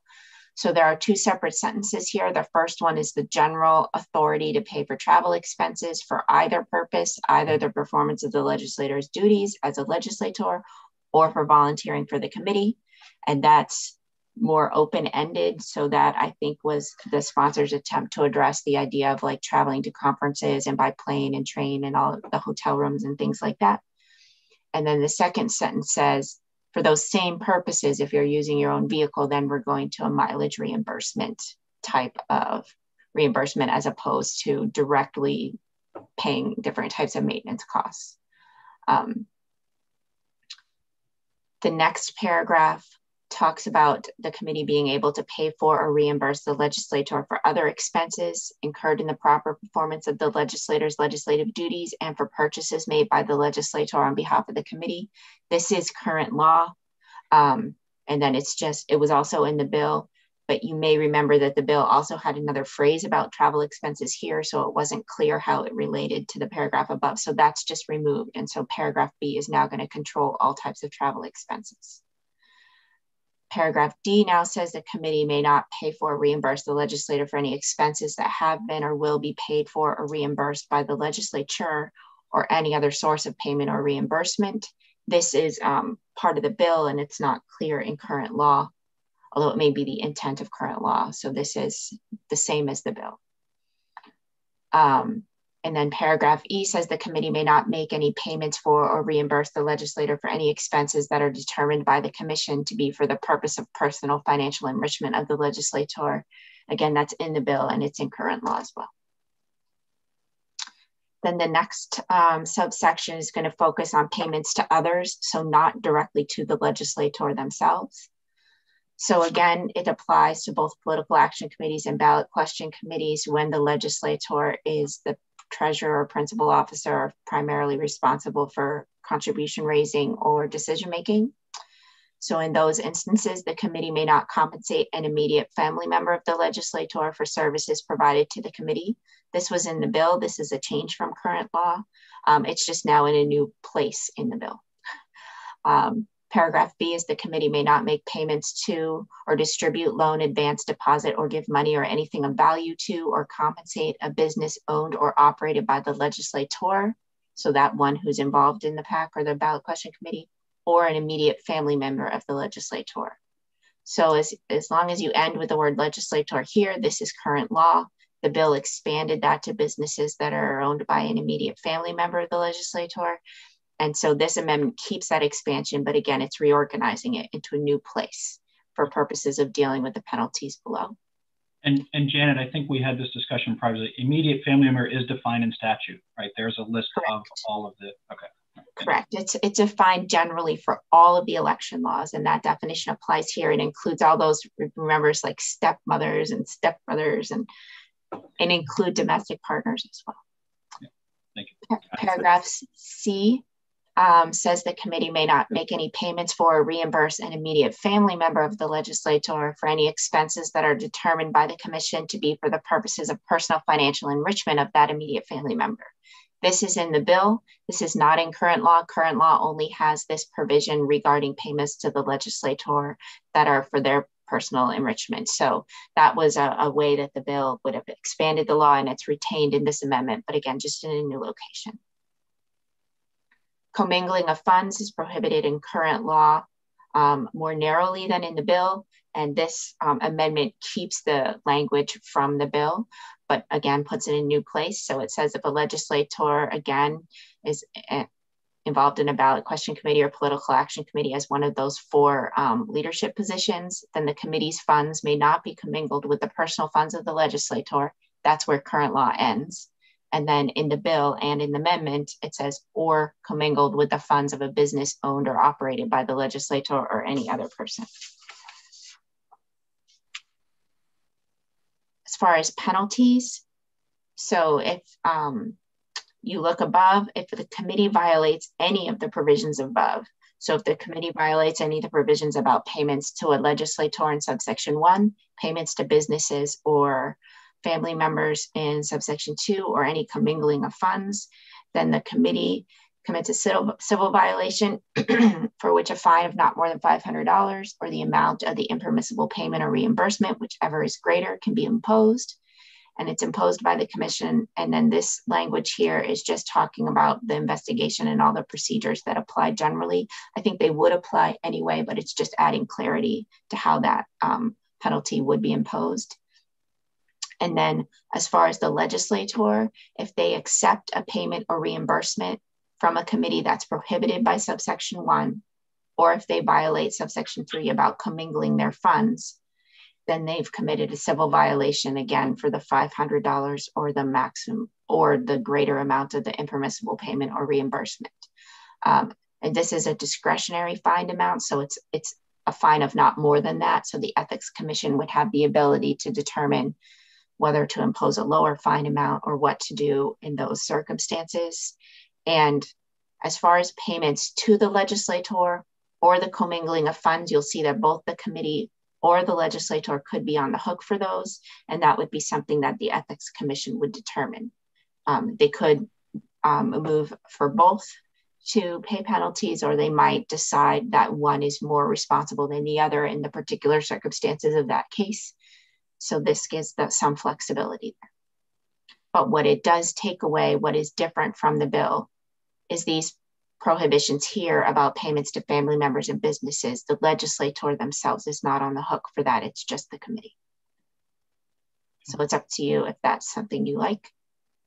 And then the rulemaking provision is slightly rewritten to clarify that the commission establishes the mileage reimbursement rate.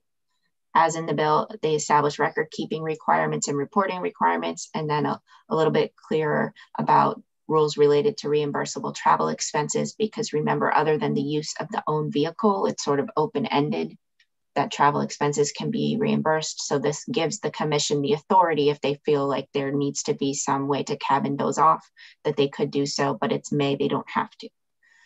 And those would be routine technical rules.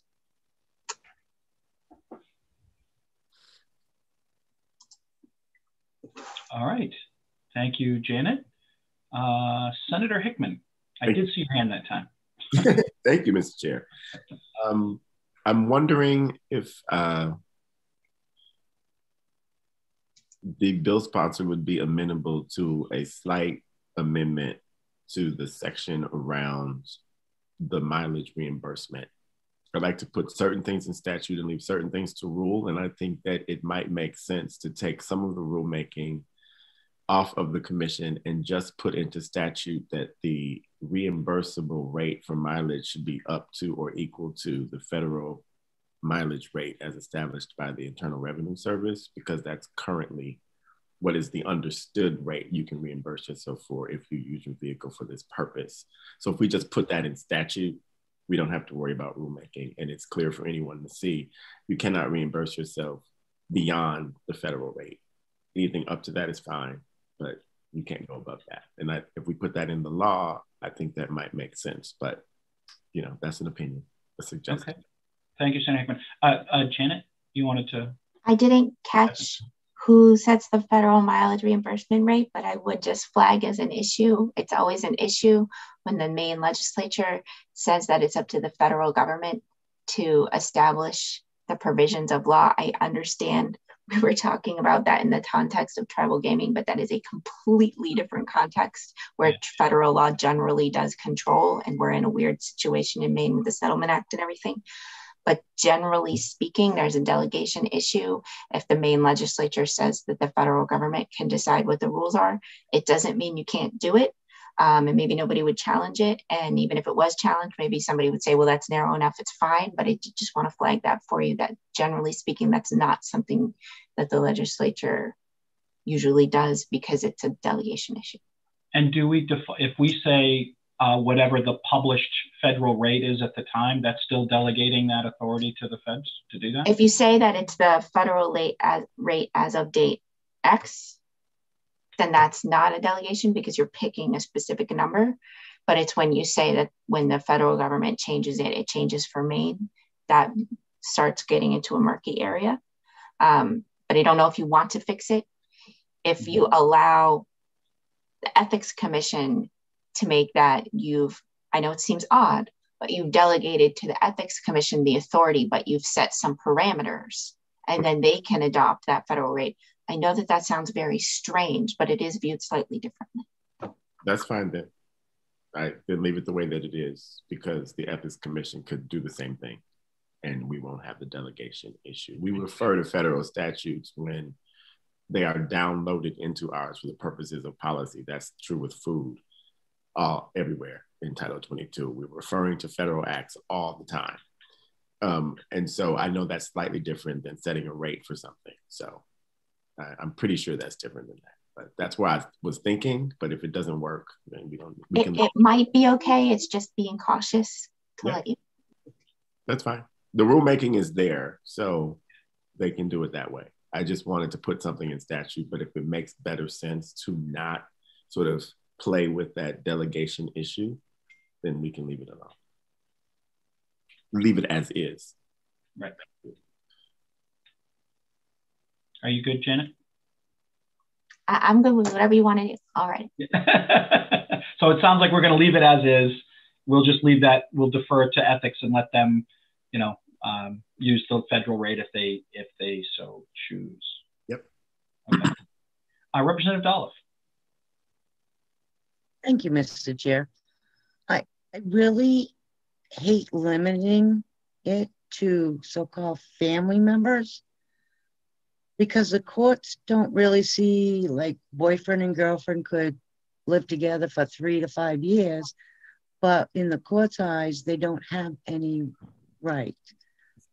But unless they're married, but just by saying for family members, I think we need to extend it to significant others or boyfriend, girlfriend, because there's a roundabout way to pay somebody. I feel there's a back door here. And if we're going to close the door, let's close it on. Thank you. Thank you, Representative Dolph. Does anybody want to respond to that? Representative McCray? Thanks, Mr. Chair. Yeah, I think that's a good question, but my understanding was what's in law now that Janet has referenced covers all of that, but could I ask Janet that question? We looked at that last time. Yeah, thanks.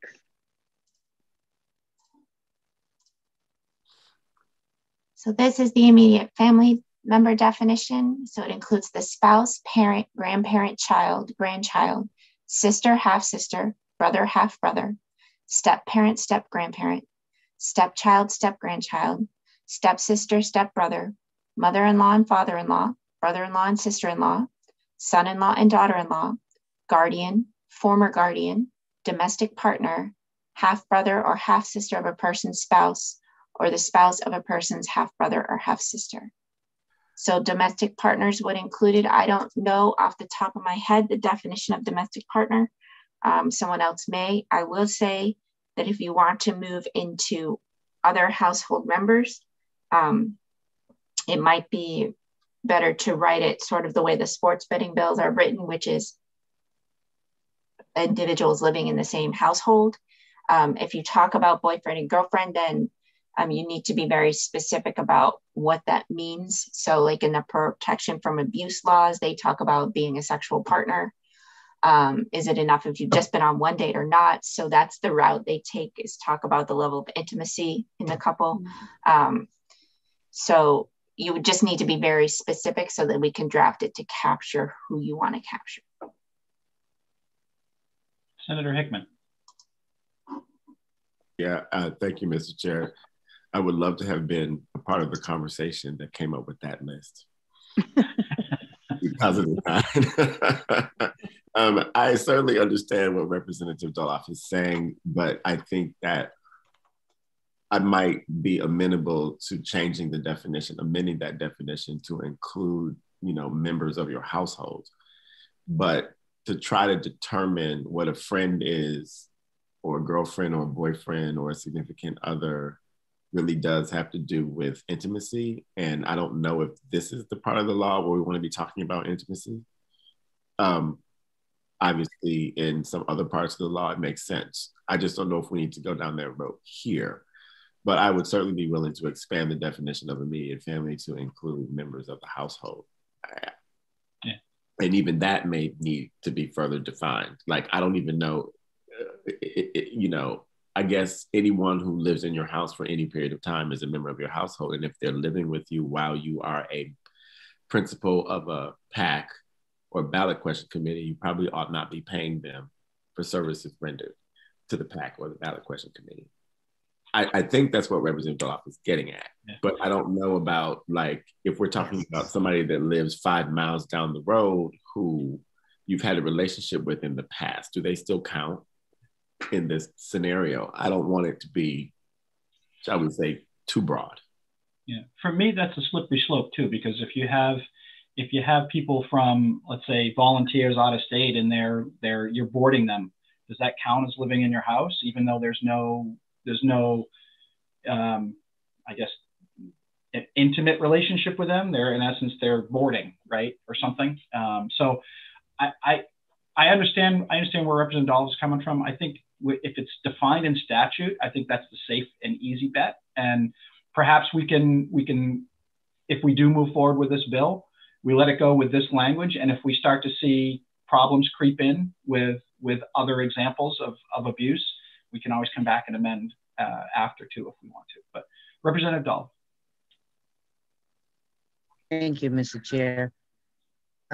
Senator Hickman, you're very right. I mean, I wasn't intending, you know, like boyfriend and girlfriend, but I believe you got my concept, because you speak much better than I do, of people living in the same household, sharing the responsibilities. I hate to go back to a bill that we have now on our site, knowing that there's a back door. And people are pretty smart of using those back doors. So if we can tighten it up, and Janet, I don't know if we use the sports betting language when we talk about, like you had mentioned, if that's the best thing to do. But I'd like to get that back door closed up. Household members, but I guess that could be debatable too, which most anything can. That it's my opinion, but whatever, you know, the committee goes with, I'm with. I guess maybe I'll ask the bill sponsor, are you aware of any, when the intent there, were you aware of any instances where the abuse of the system or the payments were made to people that weren't family members or in that intimate, that family definition or immediate family definition? I was not. I don't know if someone from the Ethics Commission, or there must be someone who can answer that question better than I can. Yeah, I don't see anybody in from ethics, but Yeah, and I was just wondering if that, when putting the bill forward, if there was a specific incident that you were aware of that was the catalyst for bringing this forward. So if not, then that's okay. I'm not aware of any of either, but doesn't mean it doesn't exist, I guess, right? I am aware of a couple, so I guess Okay. that's why I'd like the back door closed. Okay. That's all I have to share on that one. Okay. All right. Go ahead, Senator Hickman. Yeah. What is the language in the sports betting or gambling parts of the statute that Janet, you referred to and that represents? I was just remembering that when we talk about prohibited wagers, it talks about members in the household of the licensees and the employees of the licensees. So it's basically household members. I don't have information on how, domestic partner versus household member versus all of those have been interpreted throughout, time. It's just a different approach. I got you. I don't know how long you have to be in the house to be a household member. Thank you.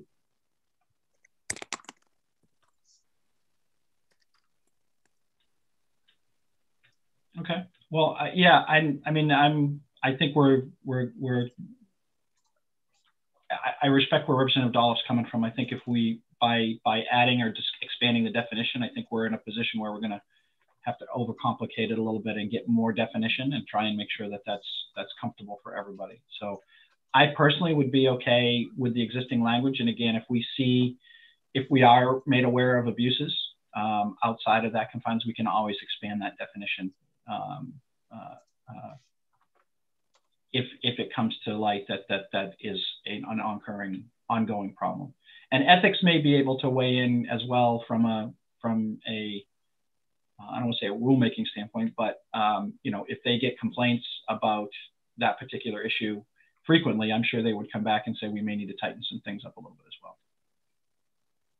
So we do not have. Sorry, Senator Kickman. Yeah. Yeah, well, it is true. We've given the department rulemaking authority, which means if they needed to, they could further define the kind of relationship that should be prohibited from such a payment. Let's see, Title 22, domestic partner, I just looked up, is simply defined as two unmarried adults who are domiciled together under long-term arrangements that evidence a commitment to remain responsible indefinitely for each other's welfare.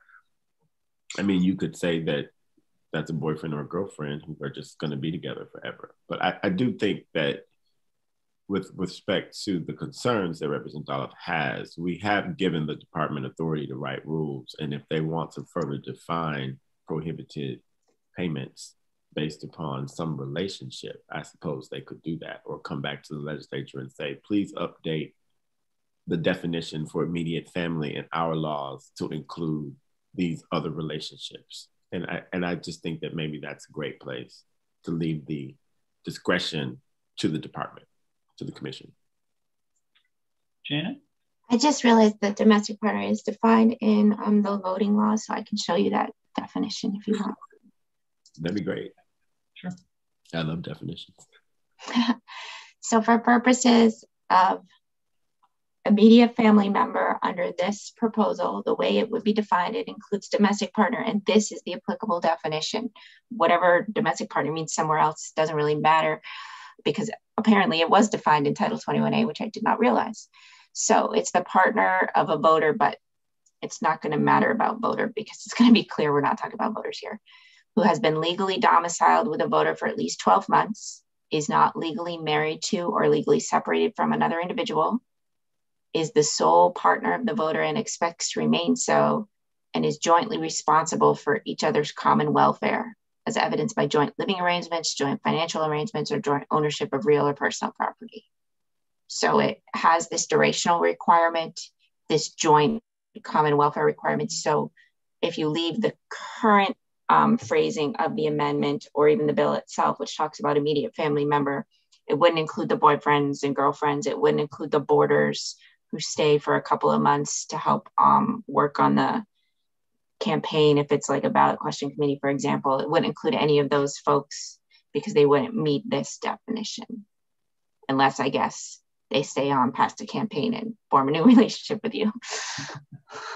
And, oh, I'm sorry. Someone else has a hand. Absolutely. Representative Topeka. Yeah, we're kind of going down the road that I was going to bring up is that I feel pretty confident. Thank you for sharing that. The whole time I was trying to look up the definition of domestic partnership. I feel pretty confident with that definition. Like, for years, I was in a domestic partnership, and we didn't get married until last year. We were together for like 7 years, but I feel like the definition is pretty clear, and I feel confident that it would close that back door that would have existed for somebody like me, like year and a half. My boyfriend, it was weird calling him my boyfriend, but he was my boyfriend for 7 years and we lived together. So I feel confident with that definition, especially the one that was just presented, that it would apply to this. So if it's any consolation, Representative Speaker, I still call my wife my girlfriend. So I if that helps. Senator Hickman, did you want to add something? Yeah, thank you, Mr. Chair. Just to say that we wouldn't want to preclude a volunteer who might be boarding with the legislator from getting a payment because they're doing the work of the PAC or the campaign or the leadership PAC or the ballot question committee. So if we say household members, then you might be precluding that particular person. And I don't think that that's what we're trying to stop here. I think we're trying to stop, what do they call it? I can't even think of the word. Whatever. The language is gone. I am shocked. I don't think I've ever heard you not have the word right there. We must be getting long in the session here or something. Nepotism. That's the word I'm looking for. Disappoint me, Senator. Nepotism. We're trying to stop nepotism here, right? That's what we're trying to stop. Representative McCray.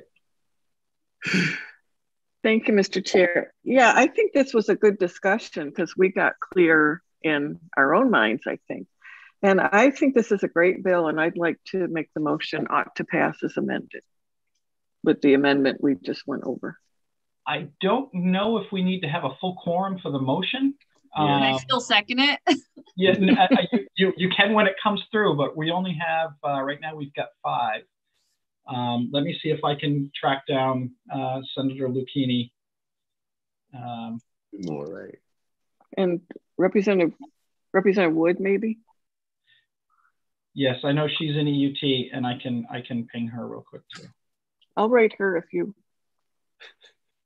The wonders of modern technology, right? It's Thursday. Yeah. Everybody's in the committee today, except for me. Mine meet on the same day, so there you go. Anecdotally, I'll tell you all that after I got married, I made the mistake of saying that Chris was my boyfriend, and he looks at me dead in the eye and he goes, husband. I was like, oh. Sorry. Are there questions from the committee? Oh, mercy. Oh, I think that's Seeing none, thank you very much. And now we'll go to Eric.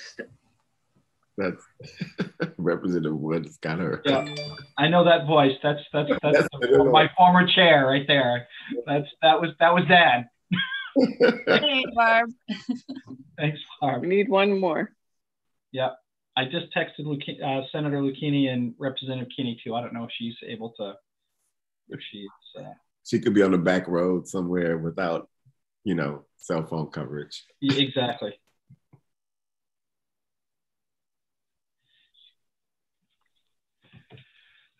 Anybody know any good clean jokes?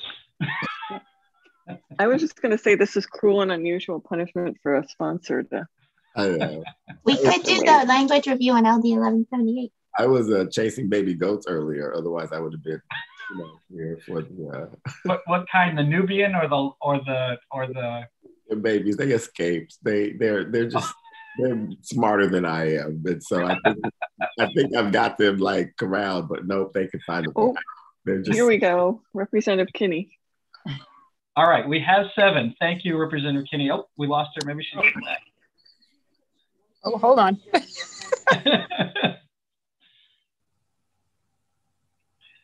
Oh, thank you. All right, so we are, we need a motion for LD 1621.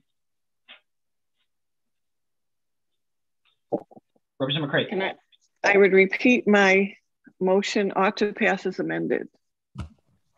Second. Okay. And seconded by Representative Sapika. Karen, please, if you would, as rapidly as always. Senator Lucchini. Could I please have, real quick, tell me what the amendment does? The amendment is similar to the bill in that it prohibits payments to legislators by PACs when the legislator is a principal officer, treasurer, or primary fundraiser or decision maker. It clarifies that that applies if it's either a PAC or a ballot question committee. It also clarifies around travel expenses that travel expenses generally can be paid to the legislator for their legislative duties or volunteering for the committee, except that when they use their own car, it's limited to mileage reimbursement and not direct payments for repairing or maintaining the vehicle. It also clarifies that the legislator can be fined for accepting payments that are prohibited or for commingling funds with the committee. And it also clarifies that the committee itself can be fined for making the prohibited payments to the legislators, for making prohibited payments to the immediate family members of a legislator or a business that's owned by immediate family member of the legislator. And then also the PAC or ballot question committee can be fined for commingling of the funds.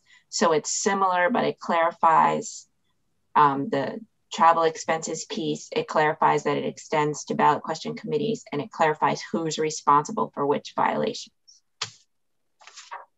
And I think, yeah, and I think, and I'll let Representative Dolph weigh in real quickly if she wants to, but I think we addressed her concerns around the domestic partnership arrangements as well. Yeah, Representative Kinney, I just have known like payments to boyfriends, girlfriends, you know, and I just want to close the back door on how to take care of that. And the definitions we got for domestic partner really does take care of my concerns. Great, thank you. All right, if we're ready, Karen, if you could proceed with the roll, that would be great. Senator Lucchini. Senator Lucchini, absent. Senator Hickman.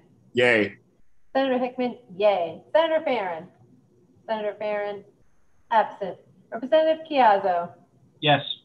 Representative Chiazzo, yes. Representative McCray. Yes. Representative McCray, yes. Representative Tuttle. Representative Tuttle, absent. Representative Riley. Representative Riley, absent. Representative Supika. Yes. Representative Supika, yes. Representative Wood. Yes. Representative Wood, yes. Representative Kinney. Yes.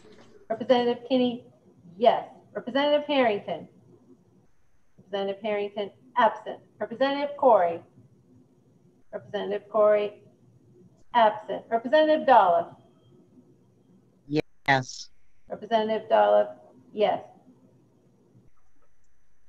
7 in favor of the motion, 0 opposed to the motion, and 6 members absent, Mr. Chair. Thank you, Karen. So the motion ought to pass as amended prevails with the majority of those present. Those absent have until noon tomorrow to vote. I very much appreciate everybody's flexibility, including the bill sponsor for entertaining us while we do the quick song and dance and shuffle of the squares. I will conclude the work sessions for the morning. And Janet, I know we have language review, but I'd like to move that to this afternoon if we could, because we got 15 minutes before public hearing starts at 1, and I'd like to give people a chance to get a quick bite if they could, if that's all right. Hey, just text or call me because it's not my here. So. Okay. All right. Thank you for that. So if there aren't any questions or concerns, we will recess for 15 minutes to let people grab a bite. Thank you, Janet, for your work as always this morning, and we will see everybody back here at 1 o'clock. Thank you.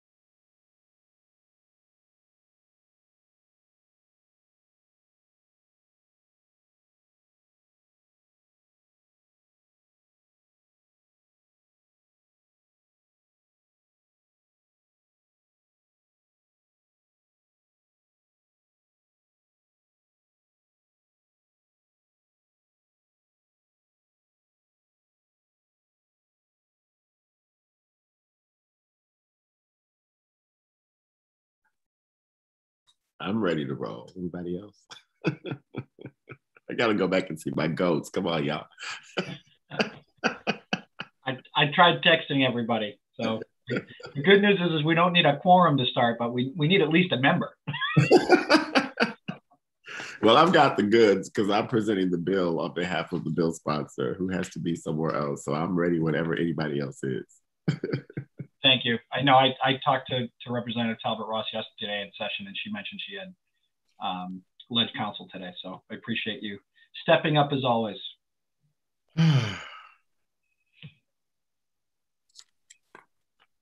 We'll give another minute or so, I think, for people to come back on, and we can get started.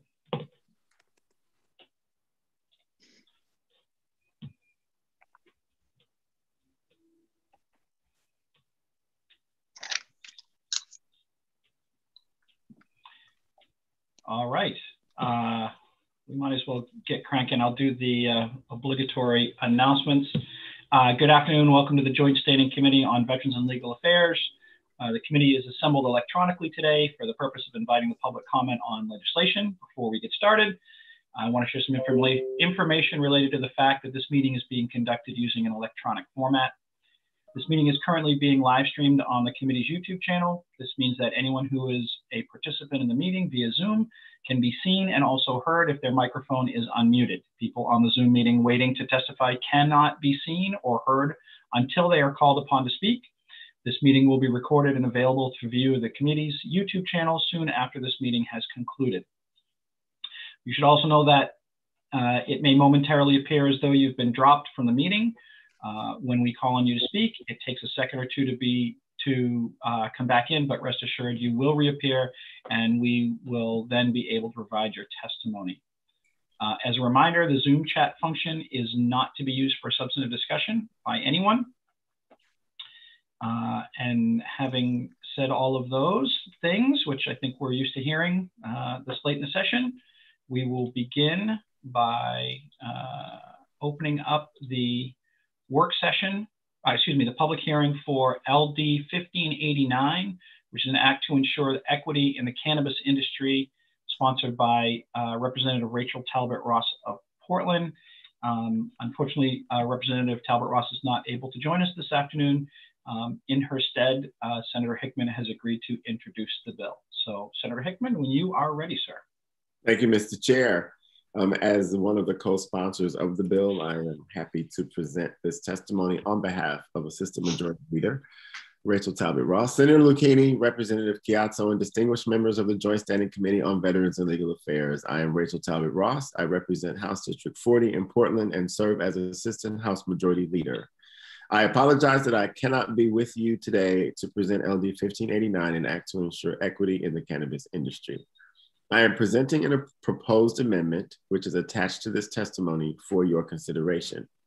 As you will see, the amendment would increase the membership of the Marijuana Advisory Commission from 15 to 21 members.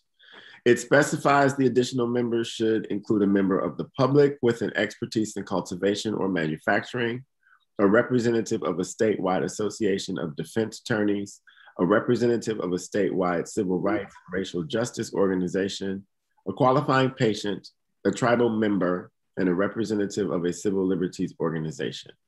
Finally, it directs that appointments be made with an effort to represent our state's racial and gender diversity. This proposed amendment brings forth the work that was done last year by this committee on then LD 2091.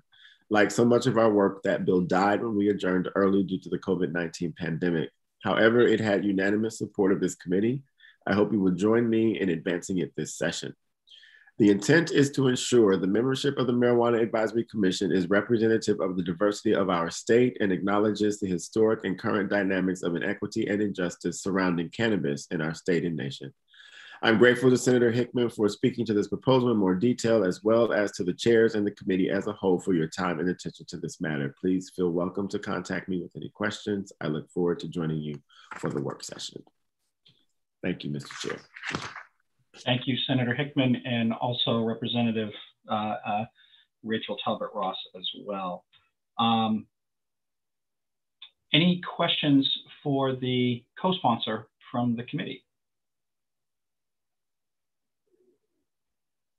All right, seeing none, we will proceed to the public hearing portion. We have Alicia Melnick signed up to testify, so I will bring Alicia in. Just a reminder to those in the public, please state your name, who you represent, where you're from.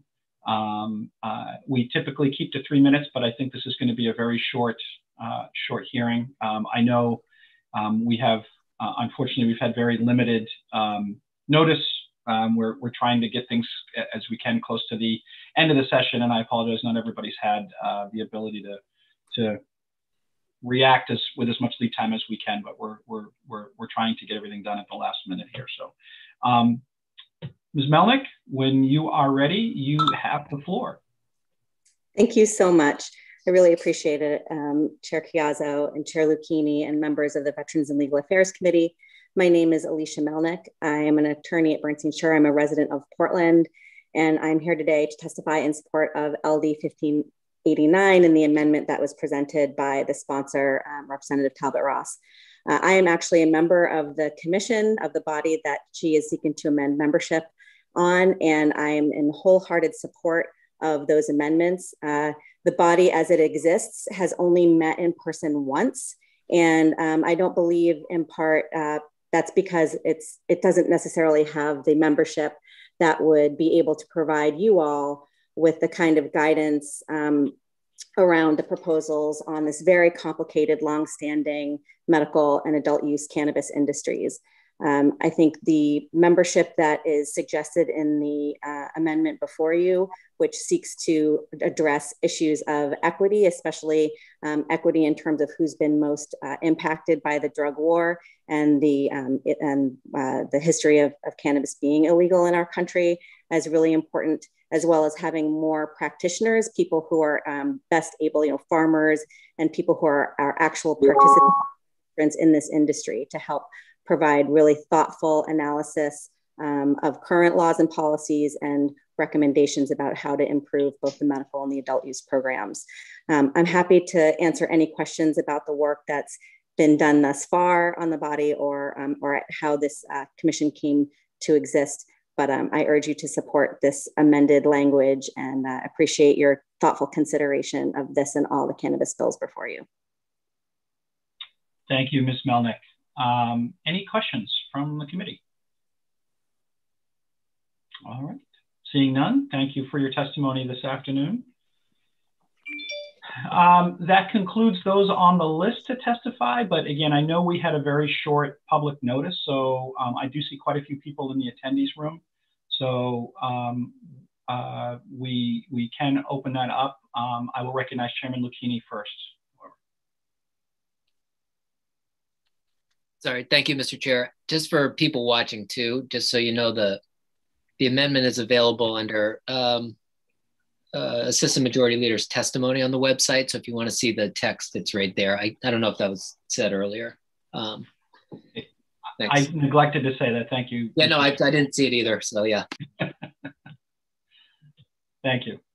Okay, I see a couple of hands up there. So I will bring in this order, we'll bring in Mark Barnett first, followed by Arlie Kraus, and then Ms. Susan Meehan.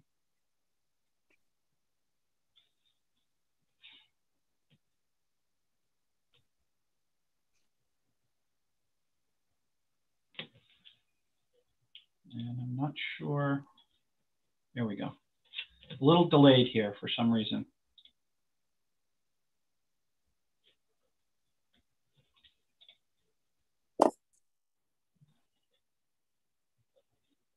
All right, Mr. Barnett.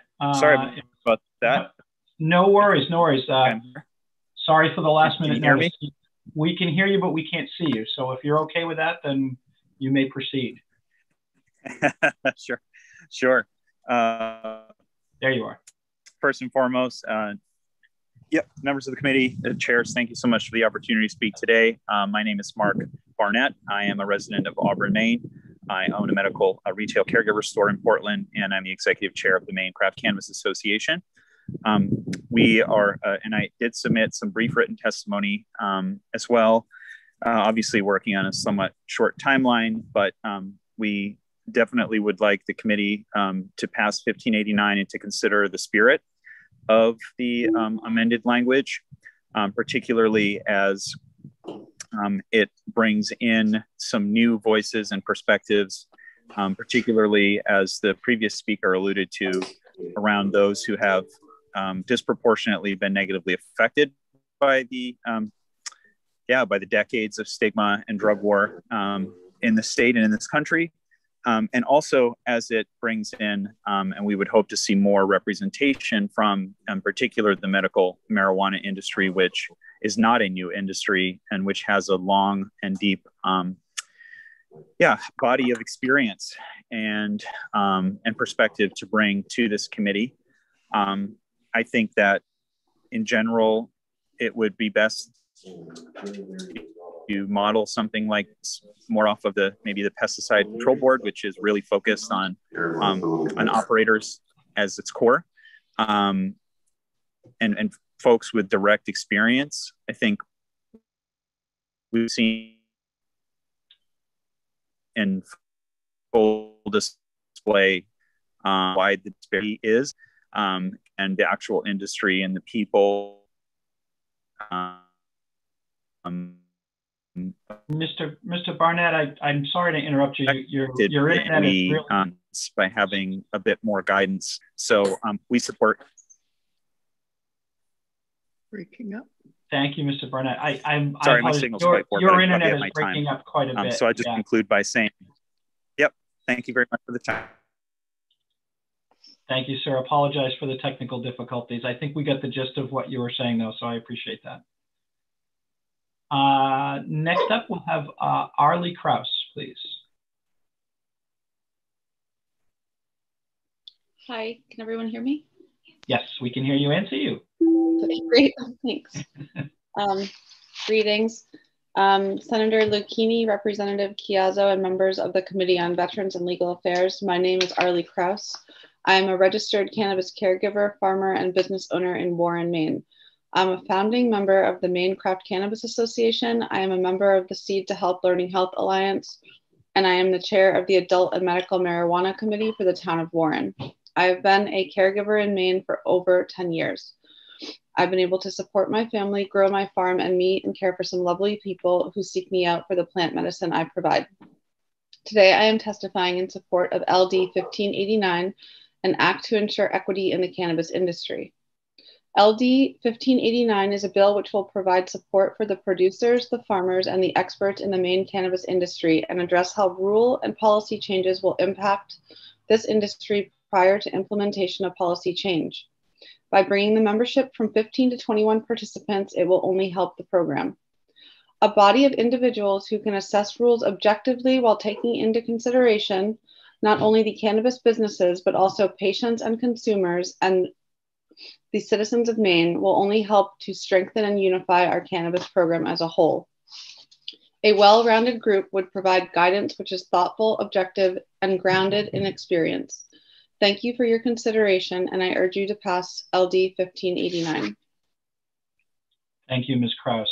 Any questions from the committee? All right, seeing none, thank you for your testimony this afternoon. Appreciate that. Up next, we have Susan Meehan. Good afternoon, honorable members of the Veterans and Legal Affairs Committee. It's a beautiful day here. My name is Susan Meehan, and I'm chairperson of the United Cannabis Patients and Caregivers of Maine, DBA Maine Cannabis Coalition. I support LD 1589 as it seeks inclusion of actual stakeholders in the program on this advisory board. However, I suggest that we could really make a difference if we also considered assigning some real work and consider implementation of a medical marijuana advisory board. According to public record, this current Marijuana Advisory Commission met only once on October 24th, 2019 for 2 hours. By Title 28, Chapter 1, Subchapter 9 indicates that this commission is created for the purpose of conducting a continuous study of laws relating to marijuana and reporting to the legislature its findings and recommendations on an annual basis. While the commission has little power, they seem to have skipped their annual meeting in 2020. It seems that this commission has no authority and very few responsibilities. Currently, OMP creates rules in disregard of Maine's Title V by hiring outside Maine consultants to write the rules that impact Maine citizens and Maine's real stakeholders. Activists such as the coalition of which I am chairperson are begging for your help in doing the real research and the reporting, while this advisory commission doesn't have enough responsibility or work. OMP and the corporate giants that lead them are laughing at us. They're trying to muddy the waters and not allow you, our legislators, to do your jobs. They lie to you repeatedly. I beseech you to please be Maine's champion. Please listen to us and do not sell our programs to the giant corporate interests, whether in adult use like this commission or in our medical program for which I fight to protect daily. At the current time, this commission is a mention on a resume. The commission would actually have to assemble and have work assigned to accomplish anything. Perhaps the committee should assign some real tasks to the commission as they consider appointment of some real stakeholders. I'm not saying this out of disrespect. The commission truly has no legislative power, no statute of power, no authority, and not much of a job per statute. And it seems that they have trouble even with the one meeting a year.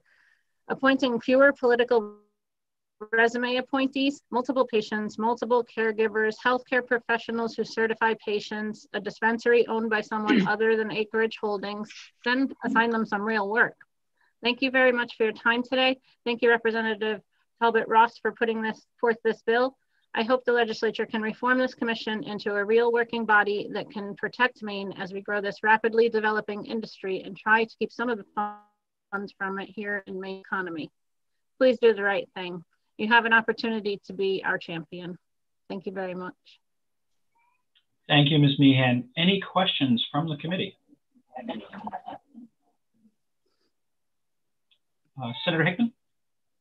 Yeah, yes, thank you, Mr. Chair. Ms. Meehan, can you talk are you suggesting that we need a bigger commission that has a medical marijuana focus, or a separate commission for the medical marijuana program? I'm trying to understand that part of your I believe that, right. I guess I would say either. If the commission were given some assignment and some work to do, it could be a combined commission, but I suggest that a medical marijuana advisory board that actually focuses upon medical marijuana and the program that's been operating here for so many years here in Maine would probably be a better solution, because the programs are so different. I realize that the executive has directed that we align the programs, but I feel that a medicine is far different than something tantamount to alcohol, even though it's the same property, the same product. There are far differences in the use and application and the guidance that people receive from their healthcare providers and the medical program versus the adult use program. Thank you. So I guess I could go with either is my answer, but I think that the biggest problem is they don't have any work to do. They're not assigned any work to do, and they're just not real. They're a resume. Thank you. Thank you, Senator Hickman. Any other questions for Ms. Meehan while we have her here? All right, seeing none. Thank you, Ms. Meehan, for your testimony. You're welcome. Have a great day. You as well. Anybody else in the attendee room who wishes to testify? If so, please raise your virtual hand and we will bring you in.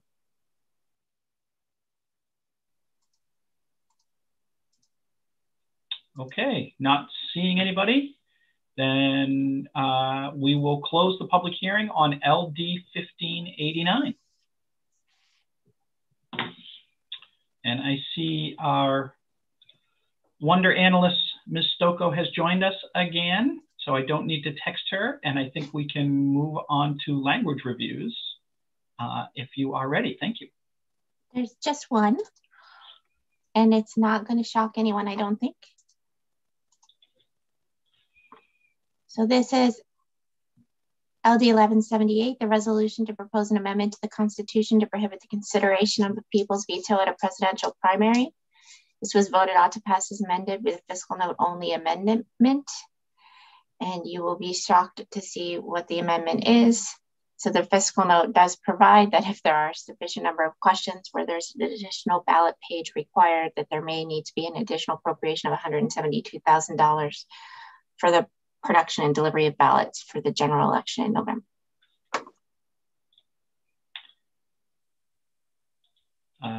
Thank you, Janet. Can you just scroll up? Because I'm not sure who else was on the, there we go. Thank you. Chairman Lucchini. Thank you, Mr. Chair. Sorry, I was just going to ask to see the vote. Okay. Oh, I see it there. I didn't list the 4 unopted passes, but it's the other 4. I can send anyone the vote sheet who wants it because Karen very kindly sends it to me. Yeah. No worries. Anybody on the majority report that has any questions or concerns? Okay, seeing none, then I guess we're good. We're good. Any other business we need to take care of, Janet, from your end? Oh, only all the bills left in our possession, but we did have approval for the extension. You want to run votes right now for all of them? Because I think we could, well, never mind, I won't say that. No, I want you to have the information you need when you vote it. Really, I do. I know you do. Thank you for that. We very much appreciate that. Any other questions, comments for committee members? Senator Farron, thank you for joining us. We missed you today. You didn't really miss me today, but I appreciate the sentiment. And I've been kind of bound. I've been listening. I got transportation going on too, as you guys know, multiple stuff, but appreciate you thinking of me. Always, always. In the kindest of ways, sir. Thank you. We have a lot of doublers with Senator Farron as well as Sam are doubling today with transportation and us. So. Yeah. All right. Well, if there's nothing else, I certainly will not keep everybody. I appreciate the work we did today and the flexibility of everybody. We did a lot of bouncing around, but we were able to get some bills off our table, which is great. And I think we are starting tomorrow at 10 a.m. if I'm not mistaken. With the budget. Budget review. Thank you. So if there aren't any questions or comments, then thank you for today's work, and we will see you all tomorrow morning at 10 a.m. And we will consider the public hearing and this meeting closed. Thank you.